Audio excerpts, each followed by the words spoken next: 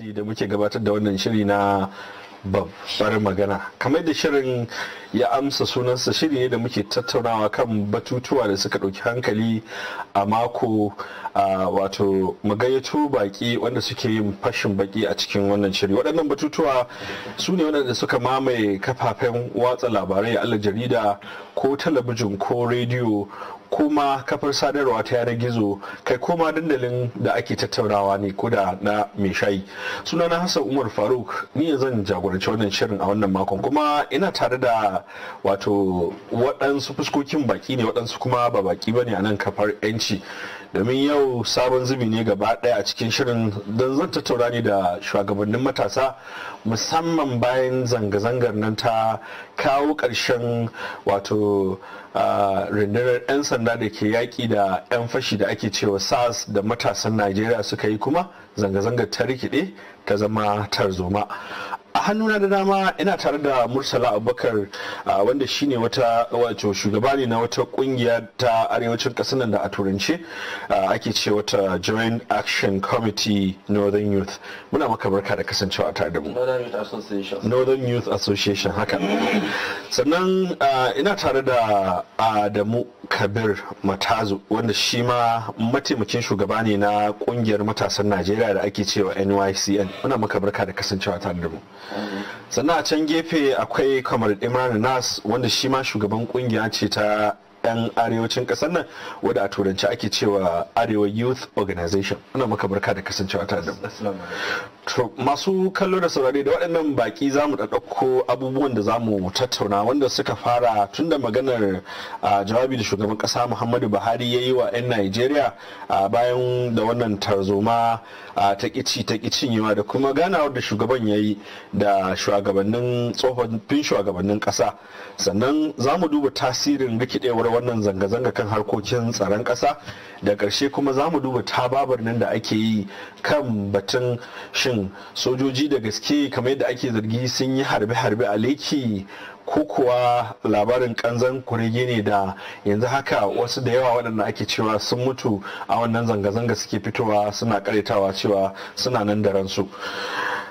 Malam Murtala, da kai zan fara.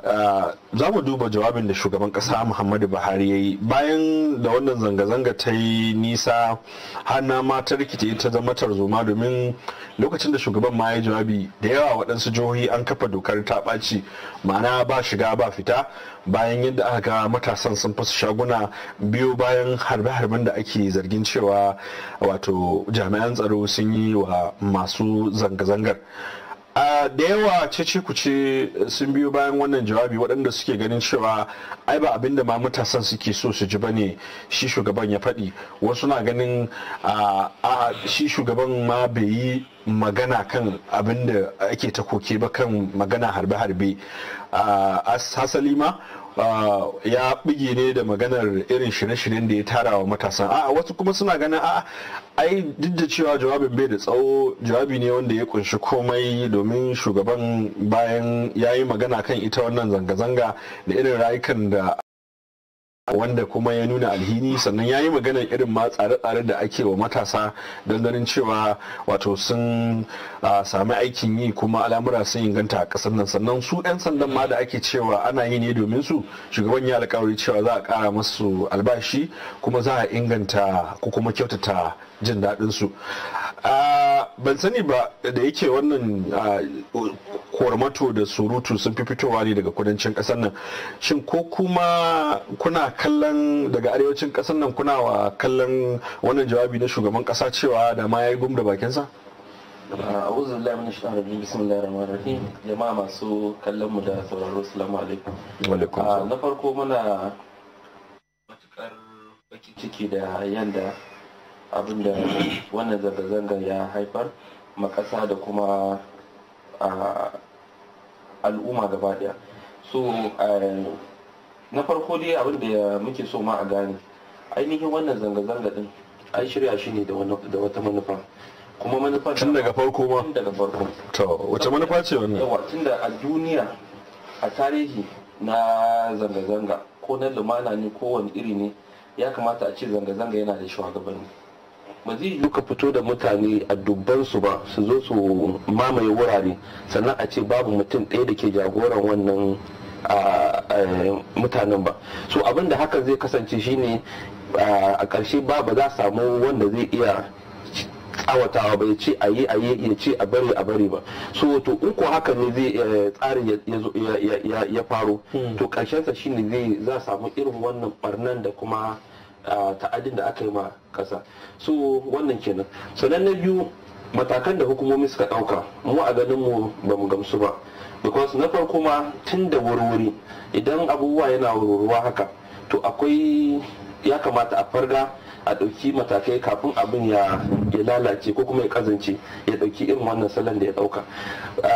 Wannan kenan. So an yi sakaci wajen saurin magance abin shi da aka kyale. Amma da muka kafin mu je can ina son ka yi magana ne kan maganar jawabin shugaban kasar nan, kuya kuke kallon shi duk wani abubuwa za mu zo ɗaya bayan ɗaya. To maganar shugaban kasa kamar yadda ka sani mu a matsayin mu na matasa na arewa ba mu gamsu da maganganun da ya ba, because babu gamsuwa akan maganganun. Dalili kuwa shine abin da ake magana akai har yanzu ana magana ne akan rashin tsaro da taɓarɓarewar harkar tsaro a ƙasar, kuma ba so ɗaya ba so biyu ba mun fito mun ba da sanarwa akan yadda muke ganin hanyar da za a ɗauka don a magance wannan harkar tsaron. Shugaban ƙasa ya kunna uwar shegu ya ƙyale ya iya ɗauki matakan da ya kamata, kuma har yanzu matakan da shi yake gani ya ɗauka kwalliya ba ta biyan kuɗin sabulu. Kullum kashe-kashe nan da ƙaruwa yake. Ko a ranar da shugaban ƙasa ya fito ya yi wannan jawabin, a ranar shi da kashe mutum 20 a jihar Zamfara. Babu sako irin wannan da ko Garba Shehu ko suke sa hannu su ce sun jajanta, wanda ma mutane sun gaji da shi, ko kuma a aika da manzanni su je su yi wa mutane ta'aziyya su ba su hankuri kuma a faɗi irin matakan da ake ɗauka. Babu ko abu irin wannan. So wanda haka yake nuna maka cewa karara mu mutanen arewa musamman wannan gwamnatin da shugabancin nan na shugaban kasa ba su dauke rayukan a bakin komai ba, kuma ba su damu da halin da talakawa mu suke ciki ba, da kuma ƙauyuka inda a kusan kullum rayuwar mutane an riga an lalata shi, harkan kasuwanci, harkan zamantakewa, harkan aure, komai da ka sani.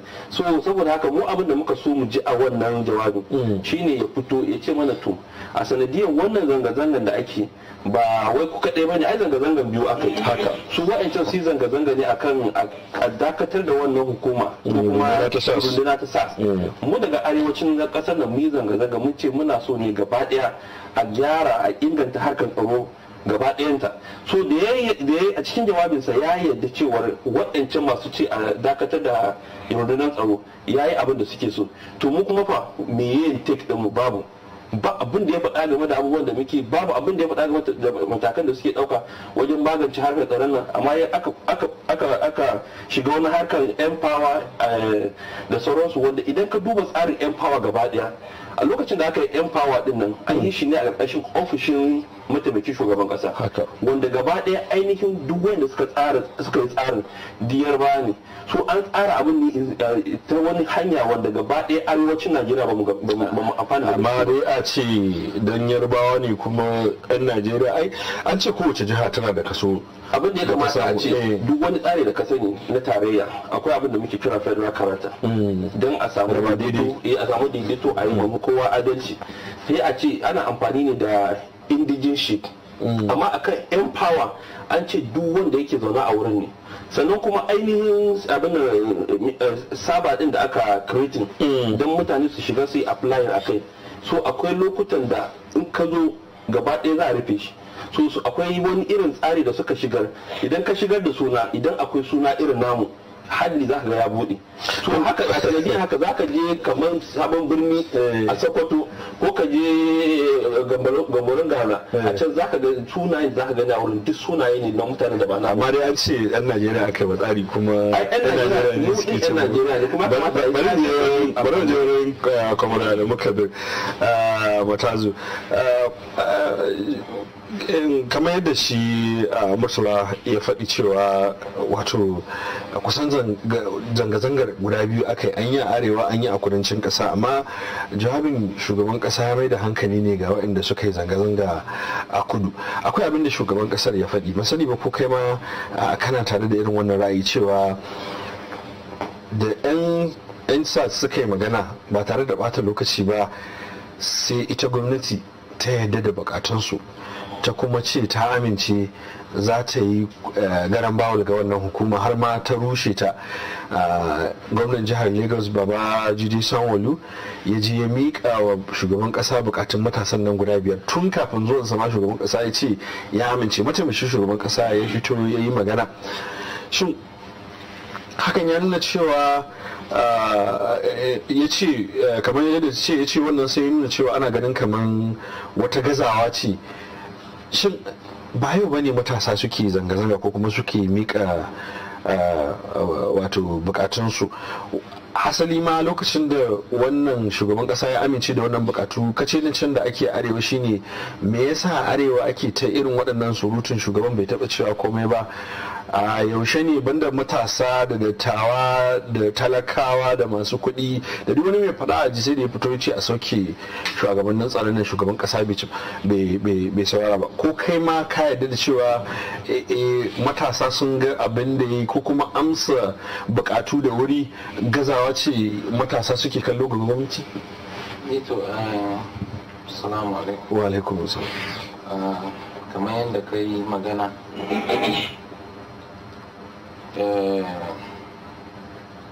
da matasan suka fara zanga-zanga wurin cewa a kawo ƙarshen wannan unit na 'yan sanda mai suna SAS, gwamnati ta yi saurin amsa bukatunsu, saboda ba tun yau ake magana kan su ba wurin ganin ba su SAS ba su, akwai bara gurbi a cikinsu wanda suke yin abin da bai dace ba wurin ba su kare haƙƙin ɗan adam, musamman a kudancin Najeriya. Amma mu na arewacin Najeriya ba mu cika samun irin matsalolin nan da ita hukumar SAS ba. Ba wai gazawa ba ne, amshi ne ga cewa mutane suna buƙatar canji kan wasu abubuwa da ke faruwa da ba su jin daɗin shi. Kuma abinda gwamnati ta yi, especially shi inspector general na 'yan sanda, daidai ne. To wannan abu tun da dai mutane da abin da ake yi ana yin shi ne don jama'a, don al'umma, don ci gabansu, don kare lafiyansu da dukiyoyinsu. To abin da aka yi wurin ganin cewa an rushe ita SAS nan daidai ne, ba wai don komai ba, saboda amshi ne ga cewa jama'a sun losing confidence akan ita hukuma. Sa'annan kuma mu a arewacin Najeriya abin da ya damu mu shine harkan taɓarɓarewar tsaro ya taɓarɓare sosai musamman a ƙauyukanmu a arewacin Najeriya. Idan ka duba ta can ɓangaren arewa maso gabas akwai Boko Haram, idan ka duba nan maso yamma akwai su banditry, akwai kidnappers da su abubuwa. Shi harkan tsaro abu ne wanda yake wani irin rikitaccen al'amari ne ga mutumin da shi baya cikin harkan tsaro kuma bai san yadda yake tafiya ba. Abinda mutum yake bukata shi kamar yanzu wanda shi ba jami'in tsaro bane, ya za a ce an bar abin nan ya yi haka? Babu wani, tsakani da Allah babu wani shugaba da zai bari yana gani ana kashe mutanen shi kuma a ce baya yin komai. Ni abinda na sani a matsayin mu na shugabannin matasa da kuma irin waɗanda muke zuwa mu tambaya ya aka haka kaza, mun fahimci cewa jami'an tsaron nan iya waɗanda muke da su suna iya bakin ƙoƙarinsu, amma shi jami'an tsaron nan da kake ganin su an bar su sun lalace shekara da dama.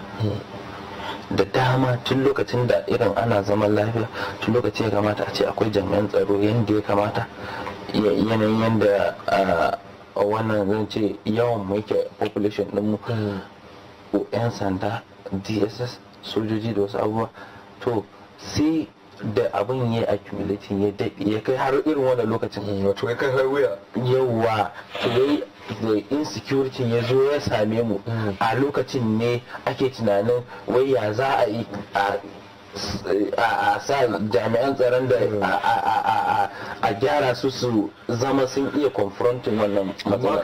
Wato kana ganin cewa an yi fargajaji? Gaskiya an yi fargajaji saboda abu ne ya zo ya sammashi mutane ba a san da shi ba, kuma irin su harkan banditiri din na wasu wani sabon abu ne na wurin harkar taɓarɓarewa tsaro, masu garkuwa da mutane irin sai yana ɗaukar lokaci a gano yadda abun yake, suwaye ne suke goyon bayan su, kamar yanzu ala misali kaga harkan gol a Zamfara, haƙar zinari, yawa ta sa ta kawo babban matsala wurin harkar taɓarɓarewar tsaro. Na fahimce ka, wato ka yadda da cewa gwamnati tana ɗaukar matakan tsaro, amma kila wato ba a samu cimma nasara ba ne, kuma kila ka yadda da bayanan da shugaban ƙasa Muhammadu Buhari yake na cewa a zuwansu sun zo sun inganta jami'an tsaro, sun saya masa makamai, kuma suna iyakar bakin yinsu sannan za su cimma nasara. Na yadda da wannan magana, suna yi ya bakin kokarin su, abu ne masu da yawa ba jami'an tsaron nan da kake gani ba su da yawa. Yanzu ala misali kamar ni da nake garin Matazu, kaga akwai rashin tsaro a irin wasu sassa na garin Matazu, irin su mazoji, idan ka je su kankara ga shiga yanzu sai ka duba gwamnati za ta iya ɗaukar 'yan sanda 1,000 ta kawo su garin Matazu domin ta tabbatar da tsaro, ta kai kankara, ta kai wannan, ba su da yawa. Amma yanzu ake ɗiba, ake ƙara inganta su, ake ba su makamai na zamani, musamman wannan abin da ake kira drone, domin su dinga surveillance a cikin daji da wasu abubuwa. So abu ne an bar shi ya lalace, kuma yanzu da matsala ta zo sai abin ya zo ya rikice gaba daya. Amma dai gwamnati tana iya bakin kokarinta, inda har kana bi kana so ka san abin da ke damun mutanenmu yanzu suke so su ga wannan result, yanzu suke so su ga. Amma kai da kanka ka da cewa ana kashe mutane, mutane ne za su yi shiru, ana gaya masu cewa ana ɗaukar matakai, kai kana ɗaya daga cikin mutane za su iya gwamnati uzuri? Misali inda kamar labarin da shi Murtala ya faɗi cewa abin da ya faru a Zamfara kila Matazu ya faru, abin Allah kiyaye. Ka san shi abin da nake magana a nan shine, ai a kudo lokaci ko mai gwamnati take duk iya bashin kokarin da take yi ko, ai yana da kyau al'umma su ƙara magana a kai, domin ai haka demokaradiyya ya ce, domin ai idan kuna ƙara magana shine gwamnati za ta san abin da muke yi muna ganin mun yi iya kokarin mu, to ya za a yi ne mu duba wani mu hanga duk yanda za a yi kawai a kawo. To abin da muke so kenan, ai mutane yana da kyau magana nan da suke tana ƙara ma gwamnati wannan, kamar yanzu da maganan da ya cewa mutane 20 sun mutu a Zamfara. In ka duba shekaran jiya gwamnan Zamfara ya zo nan ya haɗu da shugaban ƙasa, kuma mai shugaban ƙasa ya ƙara jami'an tsaro, an ƙara tura su Zamfara, saboda tun da aka cire SAS nan abin da gwamna ya ce da aka ce an rushe wannan SAS kawai sai rashin tsaron kuma ya ƙara rayawa, ya ƙara da nasu. Banda matasa da suka yi zanga-zanga a Lagos, a Abuja da sauran biranen da ake ganin cewa matasan ba sa goyon bayan ita wannan runduna, a arewa an yi zanga-zanga cewa ana goyon bayan, misali kamar jihar Borno, wanda har gwamnan ma ya yi magana cewa to shi a tattara masa ma waɗannan mutane a kai masa, kuma jihar Katsina ma an yi, a Kano ma na gani, da sauran jihohi, banda jihar Sokoto da suka yi zanga-zangar su matsalar tsada aure ne ta ishe su. Ina ganin duk sauran jihohin da aka yi zanga-zanga a nan arewa ana magana ana goyon bayan wannan runduna ne.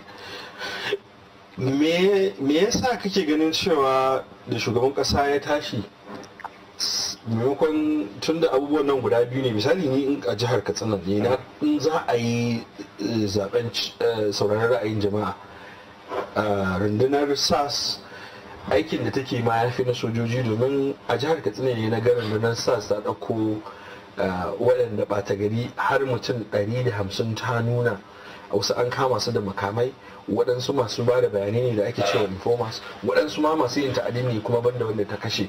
Me yasa kake ganin me yasa ake zargin fadar shugaban kasa ne ko shi shugaban kasan da nuna fifiko da sauraron waɗansu matasa da ko kuma matasan arewa idan kun yi naku kururuwar kila kamar ba sa ji? To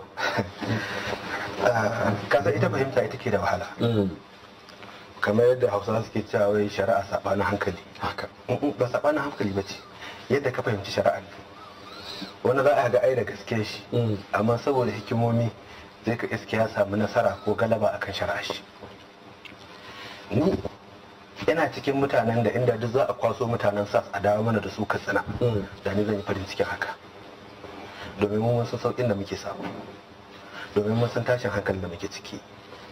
Daman da Zamfara da Katsina da Kano da Kaduna da Sokoto duk za mu buƙaci a kwaso mana su duk inda suke a dawo mana da sunan, domin su suna da ƙarfin rai na su shiga duk inda ake da buƙatar su shiga domin a gano mai laifi, kuma suna mu'amaloli da mutane ta hanyar da za su samu labarin masu laifi. Dan ma an rage masu ƙarfi na wajen 'yan sa kai da aka gwamnatin jihar Katsina ta ce ta rusa 'yan sa kai, saboda inda za ka tuna lokacin da 'yan sa kan nan suke, za ka iske abin sai da ya ragu fiye da da mai tunani yake tunani. A mutum dalili kuwa ai kama 'yan sa kai na Maiduguri ne, ai ma'ana al'amari ne na kasan da na san ka, in mai laifi ne ni ka sani, in ba mai laifi ba ne ka sani, wancan an san mai laifi ne. To mu da muka sani, mu da muke tare da su, mu za mu rika bayyana cewa wani mai laifi ne wani ba mai laifi ba ne. Su waɗanda aka kawo a matsayin jami'an tsaro, mu za mu rika sanar da su wani mai laifi ne wani ba mai laifi ba ne. To amma saboda mutanen can bisa ga wasu dalilai da muke kallo, sai aka waye gari aka yi musu alfarma aka ce ai an rushe waɗancan, da haka a bar jami'an tsaro kawai su aikin su, wanda ya kamata a gane cewa jami'an tsaro nan baki ne, suna iya sanin wasu, za su iya sanin wasu. Sokoto ko da suka yi wacce zanga-zanga ai sun yi zanga-zanga ne mata rashin tunani, ai ba magana aure ake ba wannan karamin da ake su shigo da wannan ne kawai saboda ba zan suke lafiya. An ce kowa da kiwon ne, kowa da kiwon da ake shi, amma yanzu mu Katsina da Zamfara da Kaduna mun yi zo muna magana wata magana zanga-zanga aure, ai ba ta cikin al'amarin ba, kuma shi muke tunani ba. To dan haka mu inda za a kwazo su da a kawo mana domin mu rika samun sauki, saboda yanzu in ka je gidajen mu zaka iske yan gudun hijira babu adadi babu iyaka. Abin yana damun mu, abin yana ce mana tuwa ƙwarya, kuma lokaci mai tsawo. Duk yadda in ba irin wayannan kafafen rediyo da jarida ba, yan da za mu zo mu kwarmata ba inda za ka je kai. Dalili in muka zo yi gari muka ce za mu je mu tara mutane a zo a yi zanga-zanga, to kamar yadda Murtala ya faɗi, dole sai an samu jagoranci, dole sai an samu shugabanci, in ba haka ba abin zai tarwatsi. Domin akwai wasu mutanen suna nan ko a ina akwai irin wannan ɓata garin, waɗanda su suke daman a samu dama, su kuma su samu dama kuma su dama. To da haka shi yasa sanda duk aka ce za a yi zanga-zanga dole sai an nasu waye da waye za a gaya ma, kuma an gaya masa ya za a tabbatar da cewa an ɗauki matakai akan wa'anda za a yi zanga-zanga, kuma me aka hito kanta, kuma me za a yi bisa gare ta. Domin sanda duk aka hito akan magana zanga-zanga, abin da ya kamata a fito da kuma inda ya kamata a je damin za a kirga, za a je wuri kaza, za a yi kaza, za a yi kaza. Amma aka ce an fito kawai kowa ya zo ya abin da yake so, dole ne a samu matsaloli. To da haka shi yasa kake ganin duk yadda muke so mu yi zanga-zanga mu arewacin Najeriya, dole mu samu damuwar tashin hankali. Kuma ko ba komi, ko muna so ko ba mu so, shugaban kasar nan namu ne. Duk yadda za mu nuna cewa muna nuna damuwar mu da halin da muke ciki, mutane ba haka za su fahimta ba, fassarar da za a yi mana daban. Amma kan muna cikin damuwa kuma muna cutuwa, domin babu wani wanda cikin waɗannan jihohi da nake gaya maka guda uku, Kaduna, Katsina, Zamfara, ƙarfe 8 ta yi bacin sallar isha'i ya ƙara samun natsuwa har a ce ya yi baccin kirki, har sai kuma gari ya waye. Amma ana muku zargin kabilanci da nuna wariya da nuna cewa shugaban kasa naku ne, domin yan kudancin nan cikin wasunsu ba har yan arewacin ke ganin cewa ya kamata a ce matsalar tsaro ya ta kamare arewa, kuma kun shiga cikinsu yadda aka yi wannan zanga-zanga ta kawo ƙarshen SAS, kuma ku fito ku nuna lokaci ne yayi da kuma za ku nuna fushin ku ga shugabannin da suka daukar mataki a kai. Ana maganar Boko Haram yanzu maganar shekara 11 ake zuwa 12 ana wannan irin ta'adin da aka yi. Yanzu ga maganar jihohin da ka lissafa cewa ba a zaune da lafiya, amma kuma lokacin da aka zo zanga-zanga sai kuke cewa ai wannan shugaban kasa naku ne, bai kamata ku je ku yi abin da zai tada hankalin shi ba. Me za ka ce ga ko yanzu na gaya maka har gobe da jibi da gata namu ne, amma muna cikin azaba, mu muka san irin azabar da muke ɗanɗana domin haƙuri muke yi kan dole. Abin da sa nake gaya maka wannan, inda arewacin Najeriya kamar yadda kudanci suka ɗauko da zanga-zangan na a ce mu ɗauka, da yanzu halin da ƙasar take ciki wa irin wannan halin bane. Amma haƙurin da muka yi da juriya da muka samu da irin tarbiyyar da muke da shugabanci da muke da shi yanzu ya tabbatar da cewa lalle mu arewacin Najeriya muna shugabanci. Tabbas da mun hito da suka fito labarin da ba irin wannan bane, amma yanzu gwamnati ya kamata gane cewa mu har yanzu muna da soyayya akan wannan gwamnatin, har yanzu muna da girmamawa akan wannan gwamnatin, har yanzu kuma mun yarda cewa ta mace. Domin ji tsoha duk duniya ba inda aka taɓa wannan al'amarin. Irin sa Aisha Yusuf suna ganin kun yi ragon azanci. Ba ragon azanci muka yi ba. Ba mu da wata ƙasar da ta wuce Najeriya. Ai mu kalli sauran ƙasashen da suke makwautakar halin da suke ciki duk irin wayan abubuwan. Duk irin wayan abubuwan. Ba ragon azanci muka yi ba. Ai ana kai munzulin da dole hakan za ta kasance amma ba a kai ba. Mu muna nuna sha'awar mu, muna nuna taron mu, amma kaga mu in mun kula duk wani ba arewa ya san cewa mai girma shugaban kasa ba ta mutanen arewa yake ba. Ko da cikin maganar Murtala ya wata magana yake cewa can gurin mutum ɗaya fa aka kashe, ko kuma yan kalilan mutane da aka kashe, ko ma labari ake badawa an kashe wasu, amma an waye gari cewa an nuna damuwa, an nuna tashin hankali, an yi sauri, an gaugauta biya musu bukatunsu. Mu nan ba ka iya lissafa adadin mutanen da aka kashe tsakanin Zamfara da Soko da Kaduna da Kano, ba mu iya faɗin iyaka adadin mutane. Sannan kuma har gobe kuma ina kalubalanta wani al'amarin, wai waɗancan mutane da ake nuna musu cewa su sun isa ko kuma su ake so da wace gudunmawa suka bada. Mu dawo kan ma magana da makaradiyya da muke ciki, mu dawo kan magana zaɓe da muka yi, ka duba ƙuri'ar da suka bada. Tsakanin ƙuri'ar da PDP ta samu a Lagos da wanda APC samu bambancin 100,000 ne da wani abu. Wanda ƙuri'ar Katsina da ƙuri'ar Kaduna da ƙuri'ar Kano duk ta shahar duk ƙasashen Yarbawa gabaki ɗaya. Ta shahidi kasashen inyamurai da baki da, amma duk wannan bai zama gata bane a ce mu muke da gata. Amma shi shugaban kasar Najeriya ne, ai ba shugaban kasar ko da yake shugaban kasa ai Najeriya ce, iyayen mu ke cewa Najeriya ɗaya ce amma kowa sun gidansu. Sannan su ai alfaharin da suke yi gata da suke da shi, in banda suna da gata sun fito su yi ihu a rana guda, mai girma shugaban kasa ya ce ya amince da muradunsu, da shugaban yan sanda ya ce ya amince da muradunsu. Mu kuma ya kamata ka mai da kaudi fiye da shekara 10 muna cikin wannan kunci, sannan a ce jihar mai girma shugaban kasa tana cikin wannan tashin hankali. Kawaici ne wurin daina fulatani, ka san fulatani da kunya. Bari in koma wurin Murtala, sun da zina ga bakin shi na ta motsi. Har Murtala, shugaban kasa ya gana da shugabannin kasa na tsofaffi, ya fito kuma ya fito da sadarwa, har lokacin ne ma aka samu adadin mutanen da suka rasa ransu, fararen hula da kuma jami'an soja har ma da 'yan sanda waɗanda suka rasa ransu a dalilin wannan zanga-zanga. An yi shawarwari wanda ake ganin cewa tsofaffin shugabannin wanda masu kishin kasa ne, kila idan aka zauna a baki ya zama ya haɗu to lallai za a iya samun maslaha kan matsalar da kasar nan take ciki. Ina so in ji ta bakin ka kan maganar wannan ganawa ta shugaban kasa, kana ganin za ta iya kai wato gaci? Sannan kafin ka amsa min wannan tambaya zan so in ji shi menene 'yan kudin nan suke yi wanda ku a matsayin shugabannin matasa kuka gaza yi arewa, da idan matasan sun yi kuka ake sauraron su, ku kuma kuna ta yi kamar da kuke cewa ba a sauraron ku? Thank you very much. Sorry, na gode da wannan tambayar da kai. Kafin na asa tambayar nan zai correct wani impression din shine ba gaskiya ba na ce ba yi zanga-zanga a arewa. Zanga-zanga nan an yi su ba so ɗaya ba, ba so biyu ba, ba so uku ba. Katsina ko wanda ma aka yi a Katsina da hukumar 'yan sanda saboda azarbaɓi irin nasu suka je suka kama shugaban ƙungiyar da ta shirya wannan zanga-zanga a Katsina a wancan lokacin. Kuma ko a wannan lokacin ai an yi zanga-zanga da aka yi din saboda abin da ya sa namu bai lalace ba, bai kazance ba, saboda akwai shugabanci. so a lokacin da aka ce a fito an fito, a lokacin da aka ce a dakata an dakata. So wannan yana da muhimmanci mutane su san da haka. So ko waye yake tunanin cewa ba zanga-zanga a arewa ba, wannan ba gaskiya bane, an yi kuma ana ci gaba da yi. Sannan tambayan da kai, abin da ya sa ka ga duk lokacin da yan kudu suka fito matasan suka yi magana yake tasiri, saboda shugabanninsu suna girmama su, suna mutunta su, kuma suna tafiya tare da su. Amma mu nan babu wanda aka raina. Lokacin zaɓe za a zo a nemi matasa, mu ne za mu zama youth leader, mu ne za mu zama mobilizer, mu ne za mu zama masu gadin agent da sauransu. Bayan an gama zaben za a kafa fatali da mu.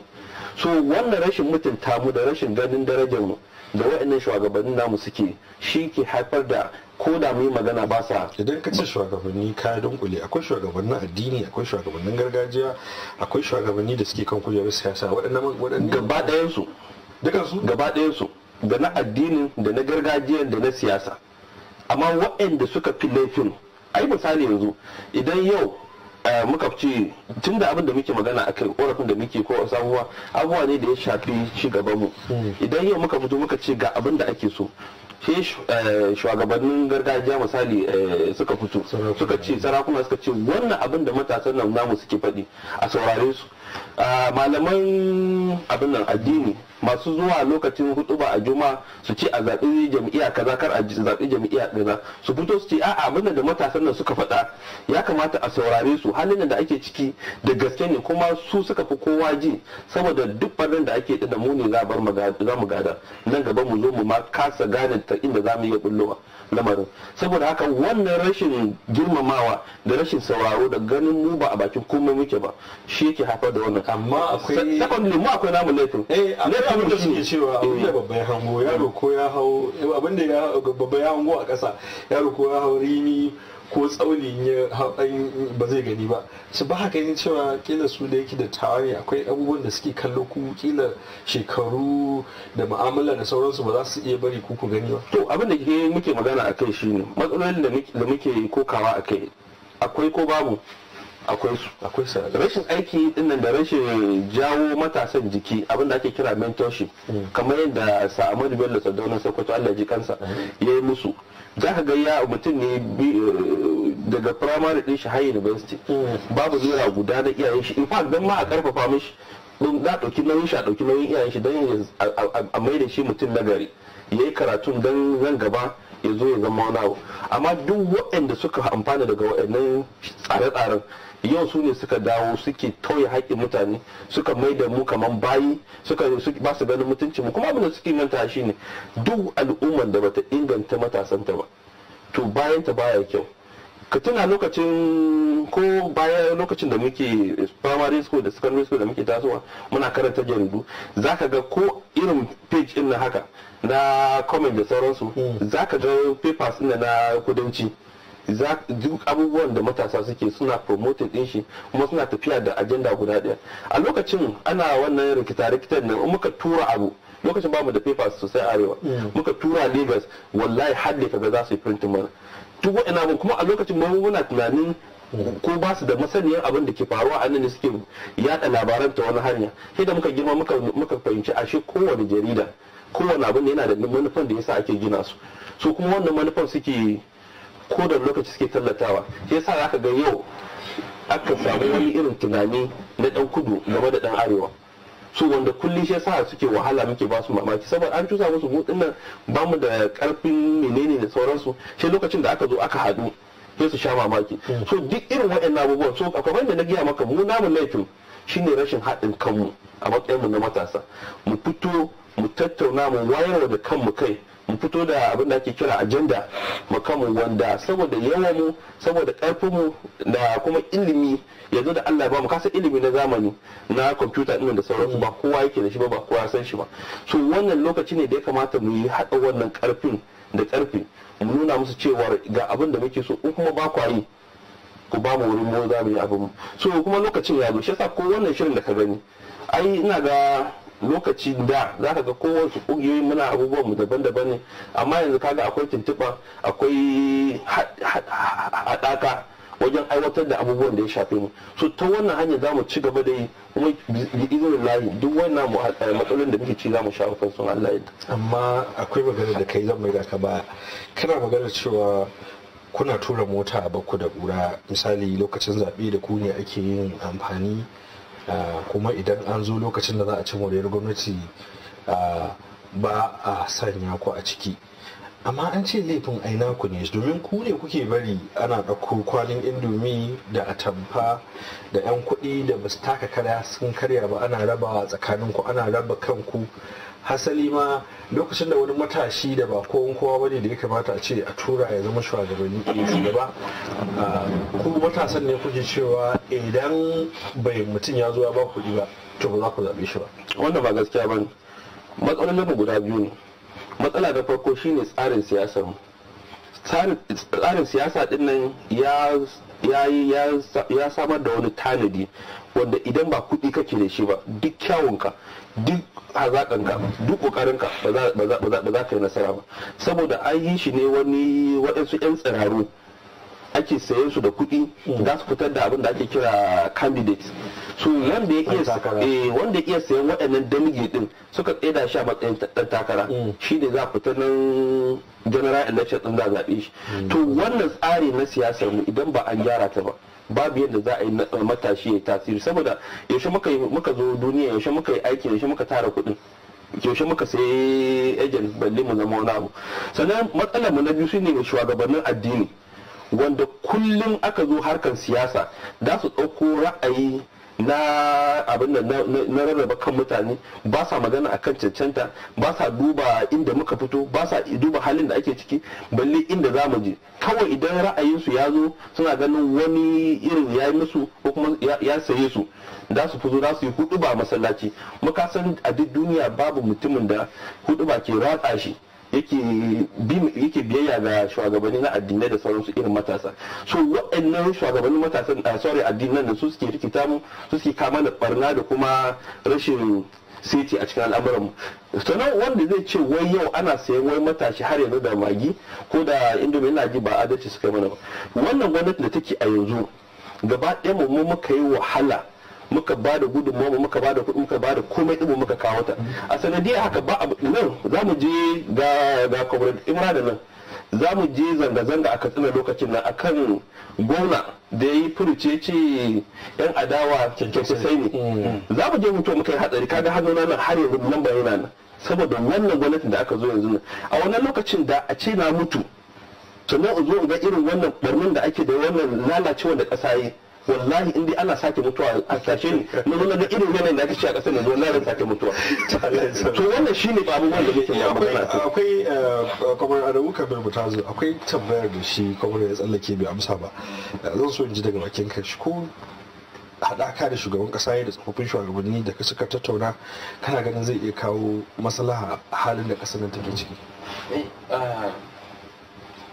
Wannan haɗaka da yana da amfani kwarai da gaske kuma muhimmin abu ne wanda ya kamata kudo lokaci a ce ana irin wannan, domin su tsofaffin shugabannin ƙasa da suke raye suna da abubuwan da za su iya cewa, saboda a lokacin su ga yanda abubuwa suke ga kuma yanda yake yanzu ya za su ba da shawarwari wurin ganin an kawo karshen abubuwa. Amma shi fa harkan mulki da harkan tafiyar da ƙasa kullum matsaloli ake fuskanta.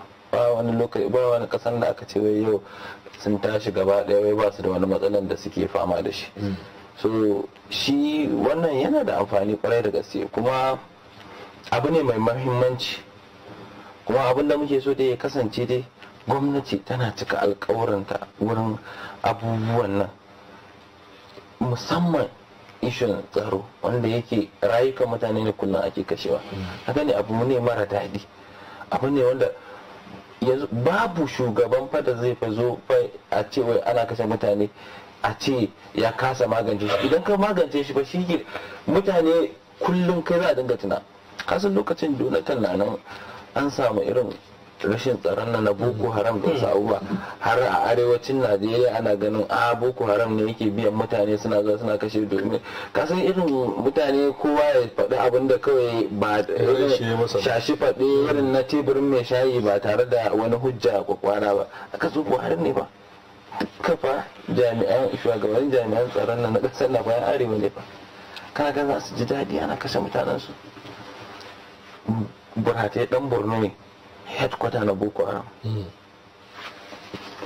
yanzu tsohon defense minister wanda kafin wannan yanzu manar da dan zamfara ne ba ina ɗaya daga cikin matasan da jagoranci zanga-zanga a zamfara wurin ganin an magance tsaron har lokacin ina cewa idan aka bar shi zai shiga sokoto zai shiga kebbi zai shiga katsina a yau gashi ya shiga to abubuwa ne in abu ya daɗe irin wanda batu da ke cewa dike wato abubuwa sun lalace suka lalace to dawo da su a sita su kan hanya a to amma in dai abubuwan nan sun daɗe abin na nufin cewa ba a lokacin shugaban kasa Muhammadu ba a saka fara ba to kuma shugaban ya dauko tsofaffin shugabannin da lokacin su ne ake ganin abubuwan suka tabarware yanzu ne suka lalace ai ka san menene a matsayin abokan shawara kuma su ne abin da nake magana a nan shine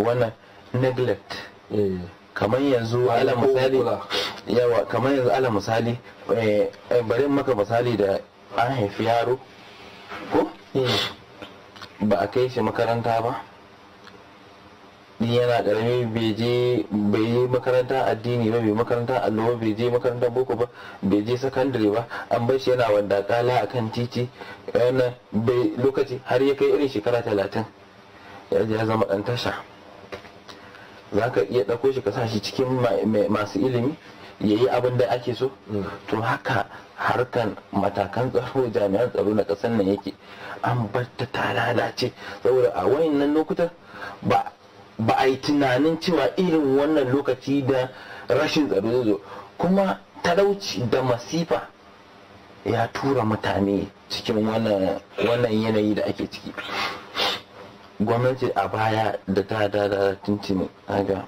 ba su ba mu ilimi muhimmanci ba ba su damu da mutanen da ke ƙauyuka ba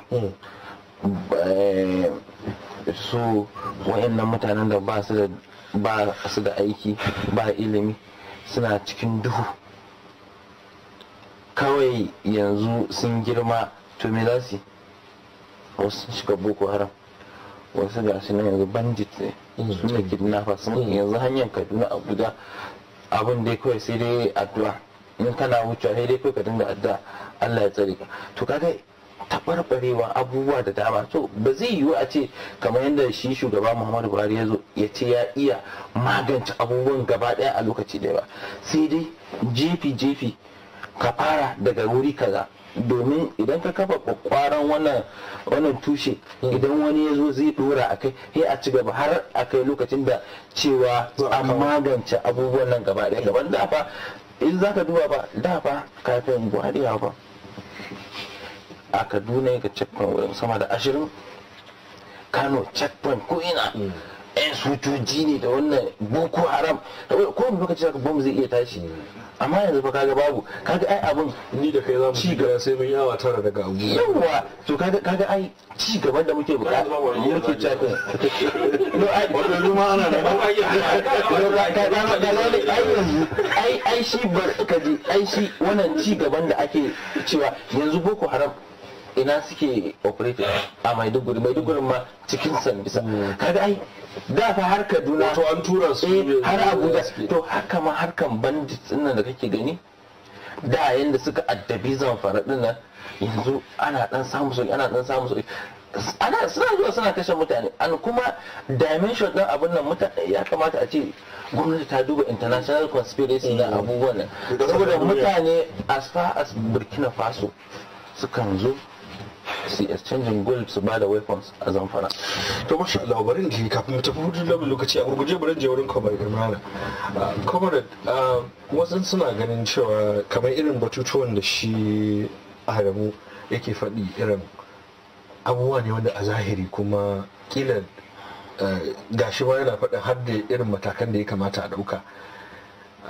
Kila da matasa ake saurare suna ba da shawarwari da kila ba haka inda ake ba. Wasu na ganin babu azanci shugaban kasa ya je ya ɗauko dattijai waɗanda da alama ma waɗansu su ba san abin da ke faruwa ba, domin yanzu duniyar ba ta koma a yanar gizo wanda su ba su da wannan ilimi. Kamata a ce wai matasa ne ya kira irin ku shugabannin matasa suka ba shi shawara maimakon a ce ya bige yana tattaunawa ta kwamfuta da tsofaffin shugabanni waɗanda ake ganin da hannunsu ne ma ƙasar ta barbare. Ko ka yarda da haka? A'a, ka san kowa da fahimta shi. Duk gwamnatocin da aka yi, mu koma kan Sadauna, lokacin da ya ɗauko irin su ɗan masanin Kano, irin su waye duka shekarunsu na a rayuwa. 27 haka. Mai girma shugaban ƙasa Yakubu Gawan a shekara nawa ya zo ya samu shi kasar nan? Duka in ka kalle su, shi kanshi janar Buhari lokacin da ya fara zuwa a matsayin shugaban soja a shekara nawa ya zo, sannan ka misalta aikin da ya yi a wancan lokaci da kuma wanda yake yanzu ba ita kai bane. Baiwa ce wanda Allah ke mutane. Shi tsoho in ya riga ya kai wani munzili, ai tunanin shi canzawa yake. Za ka ga sun kowa lokacin son kuɗi suke. To, ina ga maka son duniya suke. Mutum ya kusa zuwa kan wani kuma ya lokacin suke son duniya. Lokacin suke son duniya. Ka rika jira da su sosai. Lokacin duniya ke musu daɗi.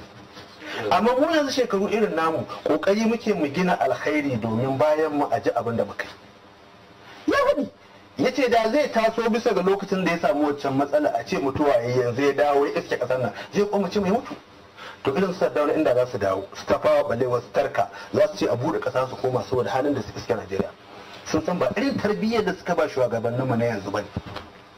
Akwai bambanci. Sannan magana tsaro duk da yake magana tsaro. Ai in ka kawo ma'abuta shekaru ka zo ka zuba mu a cikin hidimai. Alhaji dole mu tunani. Sannan in tunani na ya dauke zan buga waya kira Murtala, kai ka ji halin da ake ciki mai shawara ka. Zan buga waya kira Ado, zan buga waya kira ka. Daga inda na ji naka na ji na Murtala na ji na shi ina haɗawa duk matsalar da nake ciki hawa ma da ita na santa.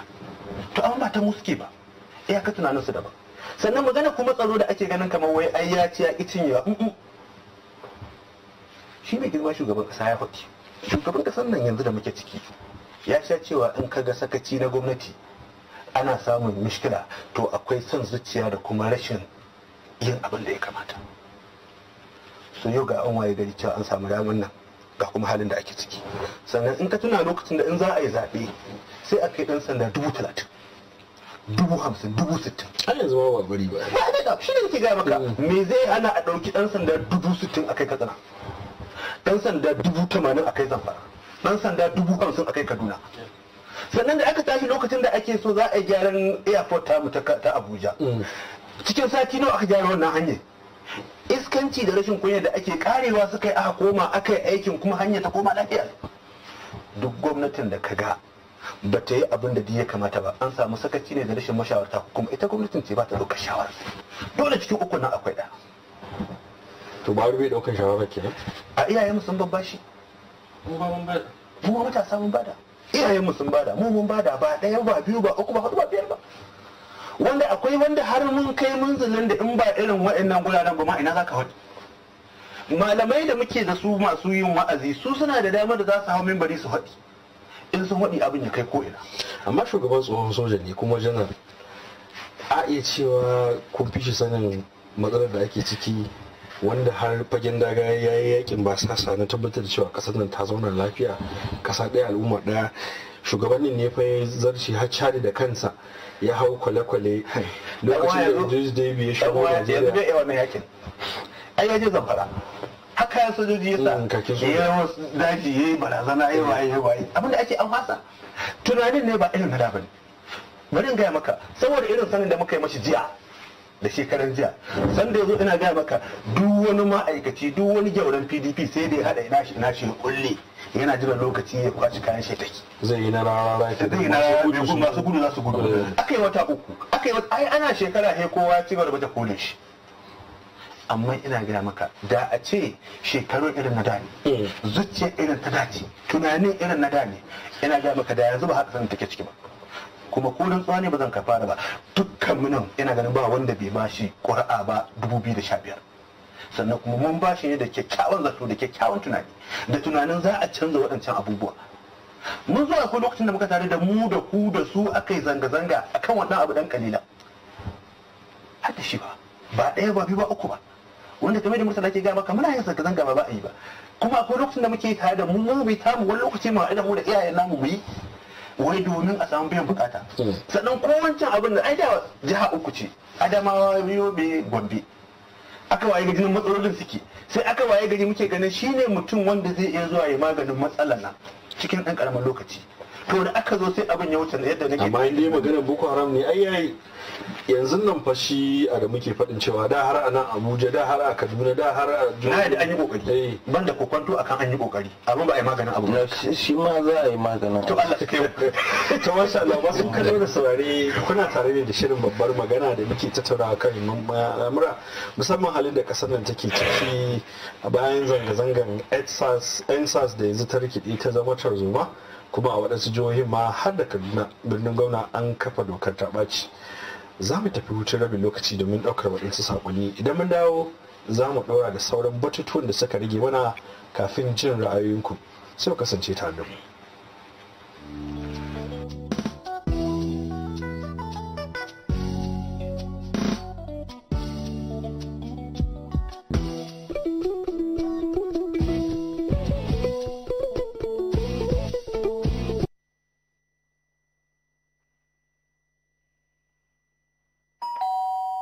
Sashen kula da tsare-tsaren cibiyar gudanarwa ta jiha da haɗin gwiwar ofishin tsare-tsaren tattalin arziki na jihar Kaduna da ofishin sanya idanu da kula da tsare-tsaren ofishin gwamnan jihar Kaduna gami da ofishin kula da shirye-shiryen gwamnatin tarayya NAS a kokarin tattara sahihan bayanan magidanta da talakawa har ma da marasa galihu a jihar Kaduna sa'annan domin cimma burin shugaban kasa Muhammadu Buhari da na mai girma gwamnan jihar Kaduna Malam Nasir Ahmed Yan Rufai na rage talauci a jiha da ma kasa baki daya. Sashen kula da aikace-aikacen cibiyar gudanarwa ta jiha na shirye-shiryen ga magidanta talakawa a jihar Kaduna. Za a gudanar da shirin ne a dukkanin yankuna da mazabu da kuma ƙananan hukumomi a jihar ta hanyar amfani da ra'ayoyin jama'a a kowane yanki da za a kai ziyara. Zai kyautu rukunin al'umma za su amfana a ƙananan hukumomi su bi matakai kamar haka. Na farko kirkiro da dabarun wayar da kan jama'a dangane da shirin da tattauna yadda za a zakulo talaka a bayyane. Da shirya taruka ga al'ummar da lamarin ya shafa waɗanda za su gajiye shirin da ƙidaya adadin gidajen al'umma domin samun sahihan bayanai akan waɗanda za su amfana da shirin da adadin sahihan bayanan mutanen za su amfana daga shirin domin amfani na gaba. Saboda haka ake gayyata al'ummar jihar Kaduna su shiga cikin wannan shiri domin inganta rayuwar gajiyayyu da talakawa a yankunan su. Ana kuma sanar da jama'a cewa kowa ya zauna a inda yake. Ya kamata jama'a su fahimci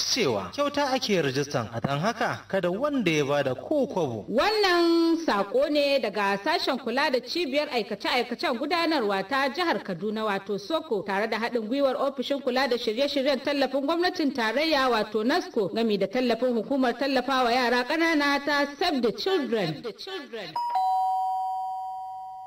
Kamar dai ba kusan cewa StarTimes ta fitar da tsarin iya kudinka iya shagalinka ba, ta yi ma kuna rasa ƙayatattun tashoshi da dama da aka keɓe wa iyali don nishadi. 'Yan mata za su more Starlight, Zee Cinemas da Novella E+. Muna nishadantar da 'ya'yanku da Tsunami, Nickelodeon. Sabon tasha wato DreamWorks na nan tafe wannan Agustan. StarTimes za ta kawo muku labarai, drama, shiri na gaskiya akan Sky News, Fox da Najo Y. Muna kawo mafi wadatuwar al'adu na gida akan AMC Movies, ST daɗin uwa da Human Rights. Ba duka kenan ba, masu son wasannin kwallo za su more Europa League, Bundesliga, FA Cup, NBA da EFL a tashar ESPN. Kuma ga inda ya fi ƙayatarwa La Liga da UEFA Nations League na nan tafe wannan watar Satumba akan StarTimes. Kasance da StarTimes, more mafi wadatuwar tsari na iya kuɗinka, iya shagalinka akalla akan naira 90 kullum. StarTimes, more rayuwar zamani.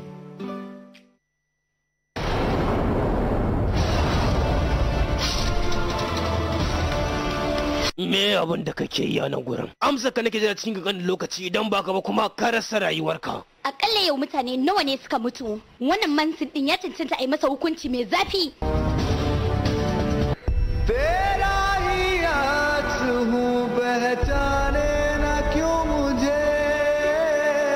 Kawai kana wa barki sai ka dace zaka shege ni? Ina da tsautsayi a ciki da hi kenan ka raba inda kai da gangan ciki na kuma. amma sarakuna da dama sun ce suna son ki babanki bai amince ba. Shamla, you brought Shiddad. Na tabbata ba zai kyale shi ba, sheke shi zai. Sai me? Wannan sako ne daga Yarima mai girma Yubrat Shubdad. Zuwa ga Gimbiya Candikata sannan kuma da mahaifinta mai martaba. Ina mai gargaɗin Candikata akan wannan abin da ta mun. Biru, na san da ma akwai abin da ka zo nema a nan. Yanzu ba lokacin tsayawa yin magana bane bai. Kai! Na san duk wannan ɓatare da kake bai wuce akan Gimbiya Candika ba ko? Kada ka manta ba dole ne da zama mallakin ka yaya. Ki fita daga cikin rayuwata. Abin da ka aikata saba alƙawari ne, kuma hukunci mai saba alƙawari a sheke shi.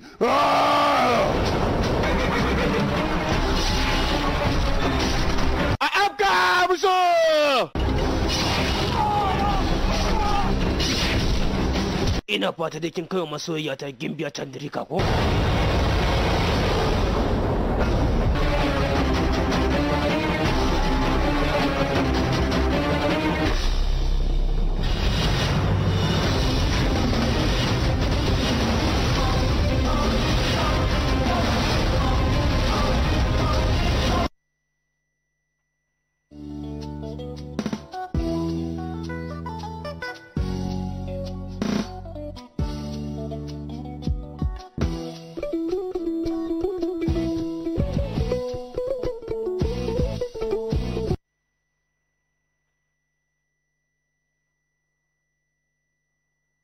Barkanmu da dawa kuma sai in ce barkanku da jimirin kasancewa tare da kafofin yanci. Liberty Radio ne mita 103.3 daga nan babban birnin tarayya Abuja da kuma kafar talabijin ta Liberty da ake kallo akwatin decoder Star Times lamba 180 decoder Go TV 110 NBC Free to Air a lamba 774 a biranen Badin, Fatakwal, Kaduna da kuma Jos da ke tsakiyar Nigeria. Haka ana iya kama wannan tasha a lamba 601 a kan wannan decoder a nan babban birnin tarayya Abuja da ma birnin Ilori da ke jihar Kwara. Sunana Hassan Umar Faruk ne ke jagorantar wannan shiri na babbar magana da muke tattaunawa kan muhimman batutuwa musamman abubuwan da suka mamaye kafafen watsa labarai a kwana-kwanan nan ko kuma in ce kusan makonni biyu da suka wuce. Magana nan ta zanga-zangar matasan Najeriya na kawo ƙarshen matsalar tsaro da kuma waɗansu matasan da kudancin ƙasar nan da suka ce a ruguza rundunar ta yaƙi da 'yan fashi ta SARS kuma tuni gwamnati ta amince da hakan amma zanga-zanga ta rikide ta zama wani abu. Muna tare da manyan baki da muke ta tattaunawa da su. Akwai Murtala Abubakar wanda shugaba ne na matasa, akwai Adamu Kabir Matazu wanda mataimakin shugaban kungiyar matasan nan ne ta Najeriya wato NYCN, da kuma Comrade Imran Nas wanda shine shugaban kungiyar nan ta Arewa Youth Organization. Da su muke tattaunawa kan waɗannan batutuwa ganin cewa abin nan duka matasa ya shafa. Malam Murtala, wannan zanga-zanga da aka yi ta yi ɗazu ka ɗauko daki da daki yadda zanga-zangar ta fara har ma ka ce akwai wata ɓoyayyar manufa wadda kuma waɗansu sun ce ɓoyayyar manufar ce ta fara fitowa lokacin da ita wannan zanga-zanga ta rikide ta zama tarzoma, domin a lokacin da wannan zanga-zanga ake yin ta da mun ga matasa suna mamaye titina ne, waɗansu suna buga ƙwallo, waɗansu suna tiƙa rawa. A arewacin ƙasar nan mun ga yadda matasa suka bi titina, wanda a Kano ne maka ga waɗansu ɓata gari sun zo sun kai wa waɗannan matasa hari, amma abin bai rikide ba sai daga baya ne har ma ya kai ga kafa dokar ta ɓaci lokacin da aka yi kone-kone da kuma sace-sace na fasa shagunan mutane a sabon gari.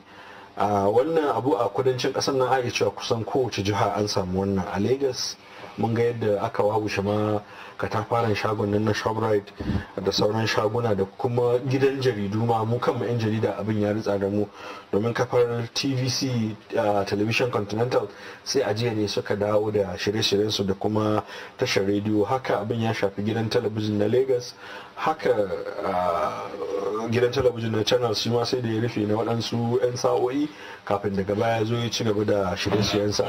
Daga baya mun gaida haƙona gidan jaridar The Nation.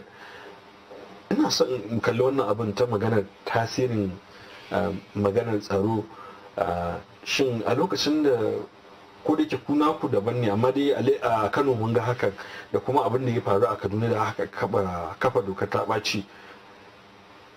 Ba ku yi tunanin irin abin da kaje ka dawo wani na wannan zanga-zanga cewa za a iya samun matsala duk da kuna da shugabanni amma a kudanci kamar yadda ka fara cewa ai rashin shugabanci ne yasa ta rikide ta zama abin da ta zama amma abin da bai da shugaba kuma a ce akwai ɗoyar manufa a cikinsa.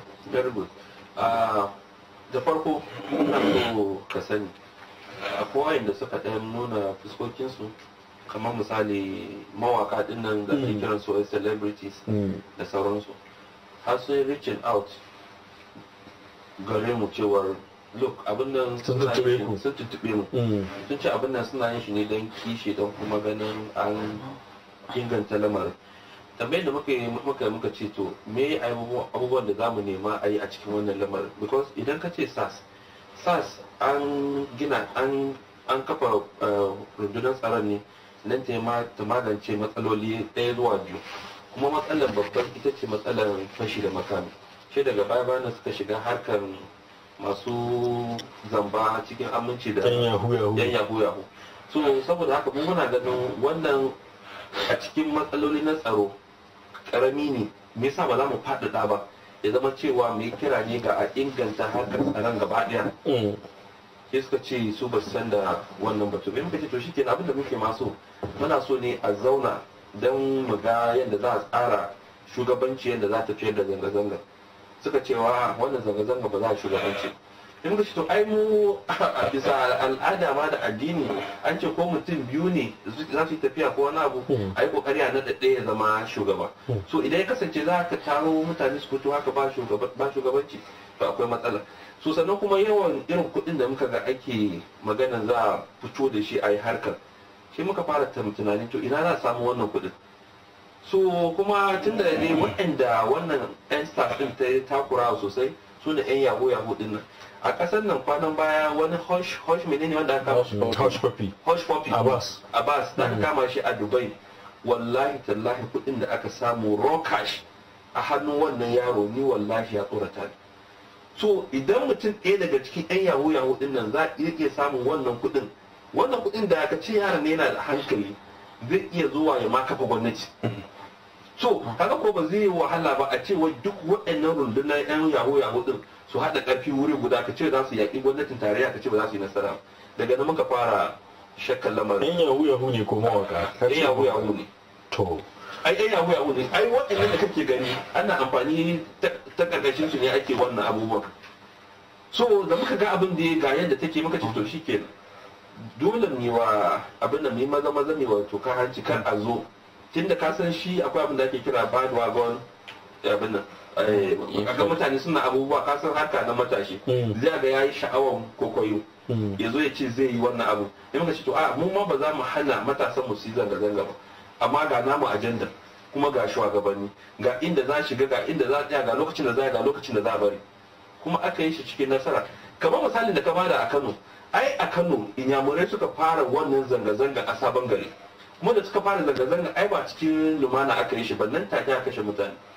wanda sanadiyya aka kai wannan kone-konen amma cikin rukun asiri Allah ya taimake mu da magana da aka yi matasan Kano suka saurare mu aka nuna musu cewa wannan munakisa ne ake so a tada kuma abin da zai faru a Lagos shi ake so a yi a Kano a yi kone-kone a ruguza harkar kasuwanci don a kawo mana cikas wajen cigaban da aka samu Allah ya taimake mu da gwamnati da matasan da sauran masu faɗa aka shiga aka magance abin da ya faru a Kano haka zalika a Jos shi ma nan ranar da aka fara zanga-zanga ranar abin da rikice aka shiga kasuwa na yi barna aka yi kashe-kashe da sauransu gwamnan jihar Allah ya taimaka mutum ne mai kishi mai son zaman lafiya ya fito ya tsaya ya yi abin da zai mai yiwa aka dakatar da abin so da aka zo na magana da yake da kake magana ai gashi har yanzu maganganun da ake faɗi an kasa fitar da za mu zo kan wannan magana daga ƙarshe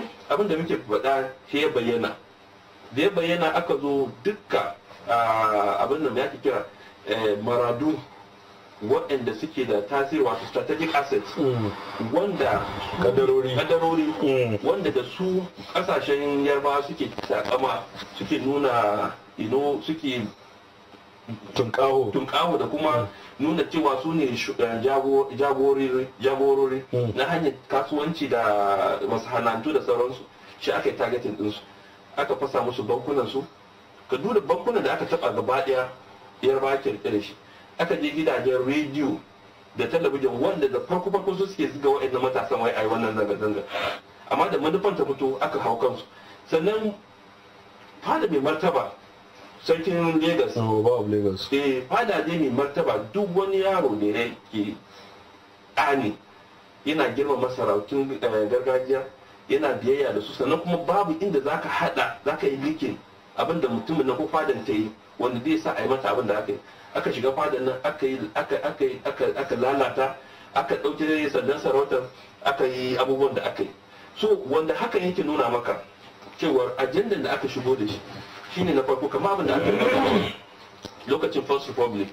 Kasan Allah ya jamhuriya ta farko, Allah ya albarkace mu arewacin Najeriya da shugabanni hazikai kuma zakaku waɗanda suke da kishin mu.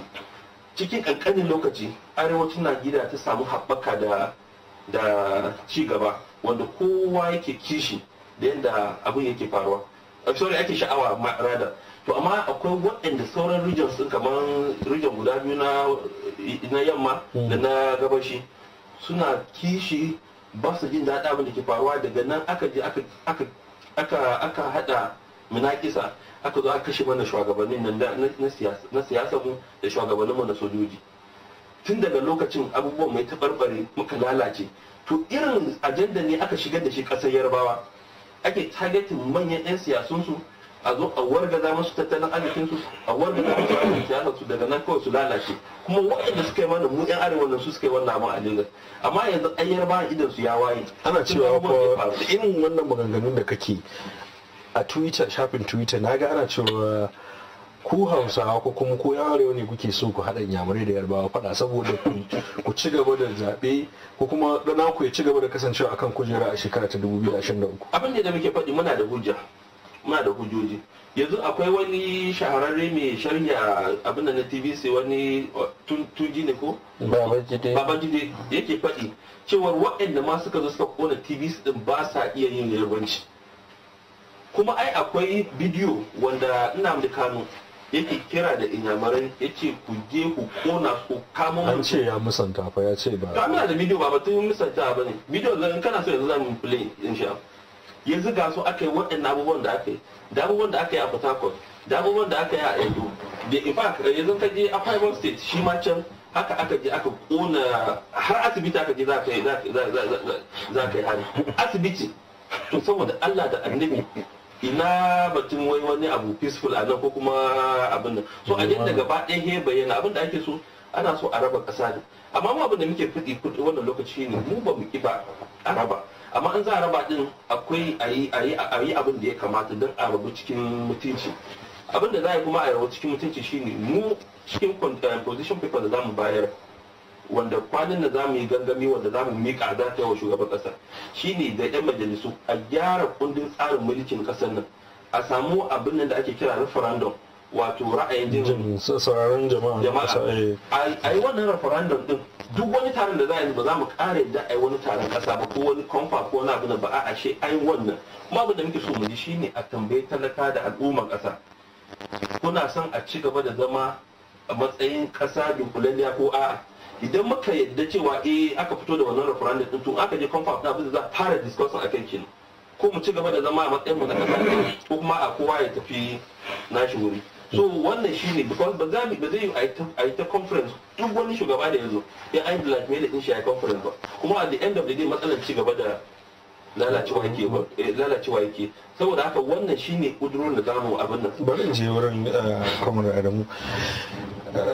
Waɗansu suna ganin abubuwan da suka biyo baya na wannan dokar ta ɓacin da sauransu da aka yi kusan abinda ku matasa kuka cinwa a lokacin zanga-zangar ko ne da arewa ko kuma a kudu, to na abubuwa su za su zo su lalata, kuma wai kila da gangan ne ita gwamnati ta samu matasa ɓata gari wanda 'yan tada zaune tsaye ne domin ganin cewa ta lalata su muradun matasan.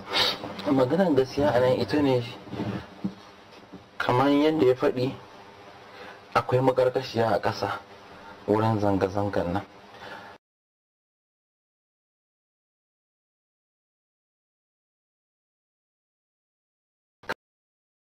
san rashin hankali da rashin tunani. Kana tunanin in ka rugurguza gwamnati kamar ku ne za ku zo ku hau gwamnati, ba san cewa za ka iya rugurguza kowa ya rasa, al'umma ta rasa, ƙasa kowa gini ne ma sai faɗo akan mutum. Yawwa ka koma kamar Libya ma ta kasance ma ba wani gwamnati ma da za a iya tsaya a magana da ita, ta koma irin Syria ma da irin ka ga wuri ya taɓa ba maka su rashin hankali. Wannan su muke kira anarchist, kamar irin su wannan mata Aisha Yusufu wanda suke social media, they are anarchists, complete anarchists, wanda su abinda suke so rajin kare haƙƙin rajin kare haƙƙin. Shi yasa a lokacin da aka zo aka fara zanga-zanga na lumana ko kuwa matasa suka fito suna zanga-zanga, da dai ni ban goyi bayan kowa na da dama da right da zai yi zanga-zanga ko kuwa ganin abubuwa domin a kawo gyara da ci gaba da wasu abubuwa. Dole ban goyi bayan a scrapping sas ba, na je ce ni ma na yi zanga-zanga ganin cewa a gyara harkan sas da 'yan sanda, saboda mu a bangaren da muka fi suna taimaka mana wurin kidnapping, banditry da wasu abubuwa. Idan suka zo suka fara zanga-zanga nan, gwamnati cikin ikon Allah da shi wannan IG of police ya kasance mutum ne mai ji mai gani kuma yana kokari yadda baka tsammani. Aka zauna aka ce to tunda matasa mutanen al'umma ga sanar su ce ba su san wannan sasin nan, to me mafita? Aka ce an rushe ita sasin nan. Sai suka zo suka ce ai ga demands 5 demands wanda suke tage 5 of 5 suna kawowa. Gwamnati ta kafa kwamiti sai ta ce ai a duba wannan abu ma da mutanen nan suka ce daidai ne, ya kamata kowanne da yake so ya kawo ci gaba ko kuwa wurin yadda za a gyara yan sanda domin su yi dinga ma al'umma abin da ya kamata, abin nan yayi daidai, mun amince da shi. Ka gani sanda muka yi zanga-zanga a Katsina ala misali wurin taɓarɓarewan tsaro, the next day shugaban ƙasa ya turo NSA su chief of army staff su police DG NIA da DGS suka zo suka ba ma al'umman jihar Katsina haƙuri. Kuma bayan kwana biyu muka ga yadda sojoji da aka ƙara shigo da su garin Katsina domin su ci gaba da operation, aka zo har yayi leading to aka yi kafa operation sanity, inda da muka yi zanga-zanga tsayawa a titi za mu ce mun ci gaba daga zanga-zanga ai ba da lokaci muka yi ko kuwa.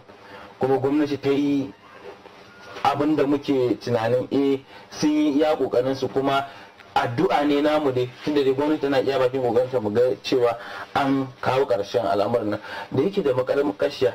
Sai suka ki daina, wai ai akwai abin da suke kira a social media wai audio promise, wai empty promise ne ba, sai suna da kawari ne da ba a cika ba. Suna ta cewa ai a ci gaba.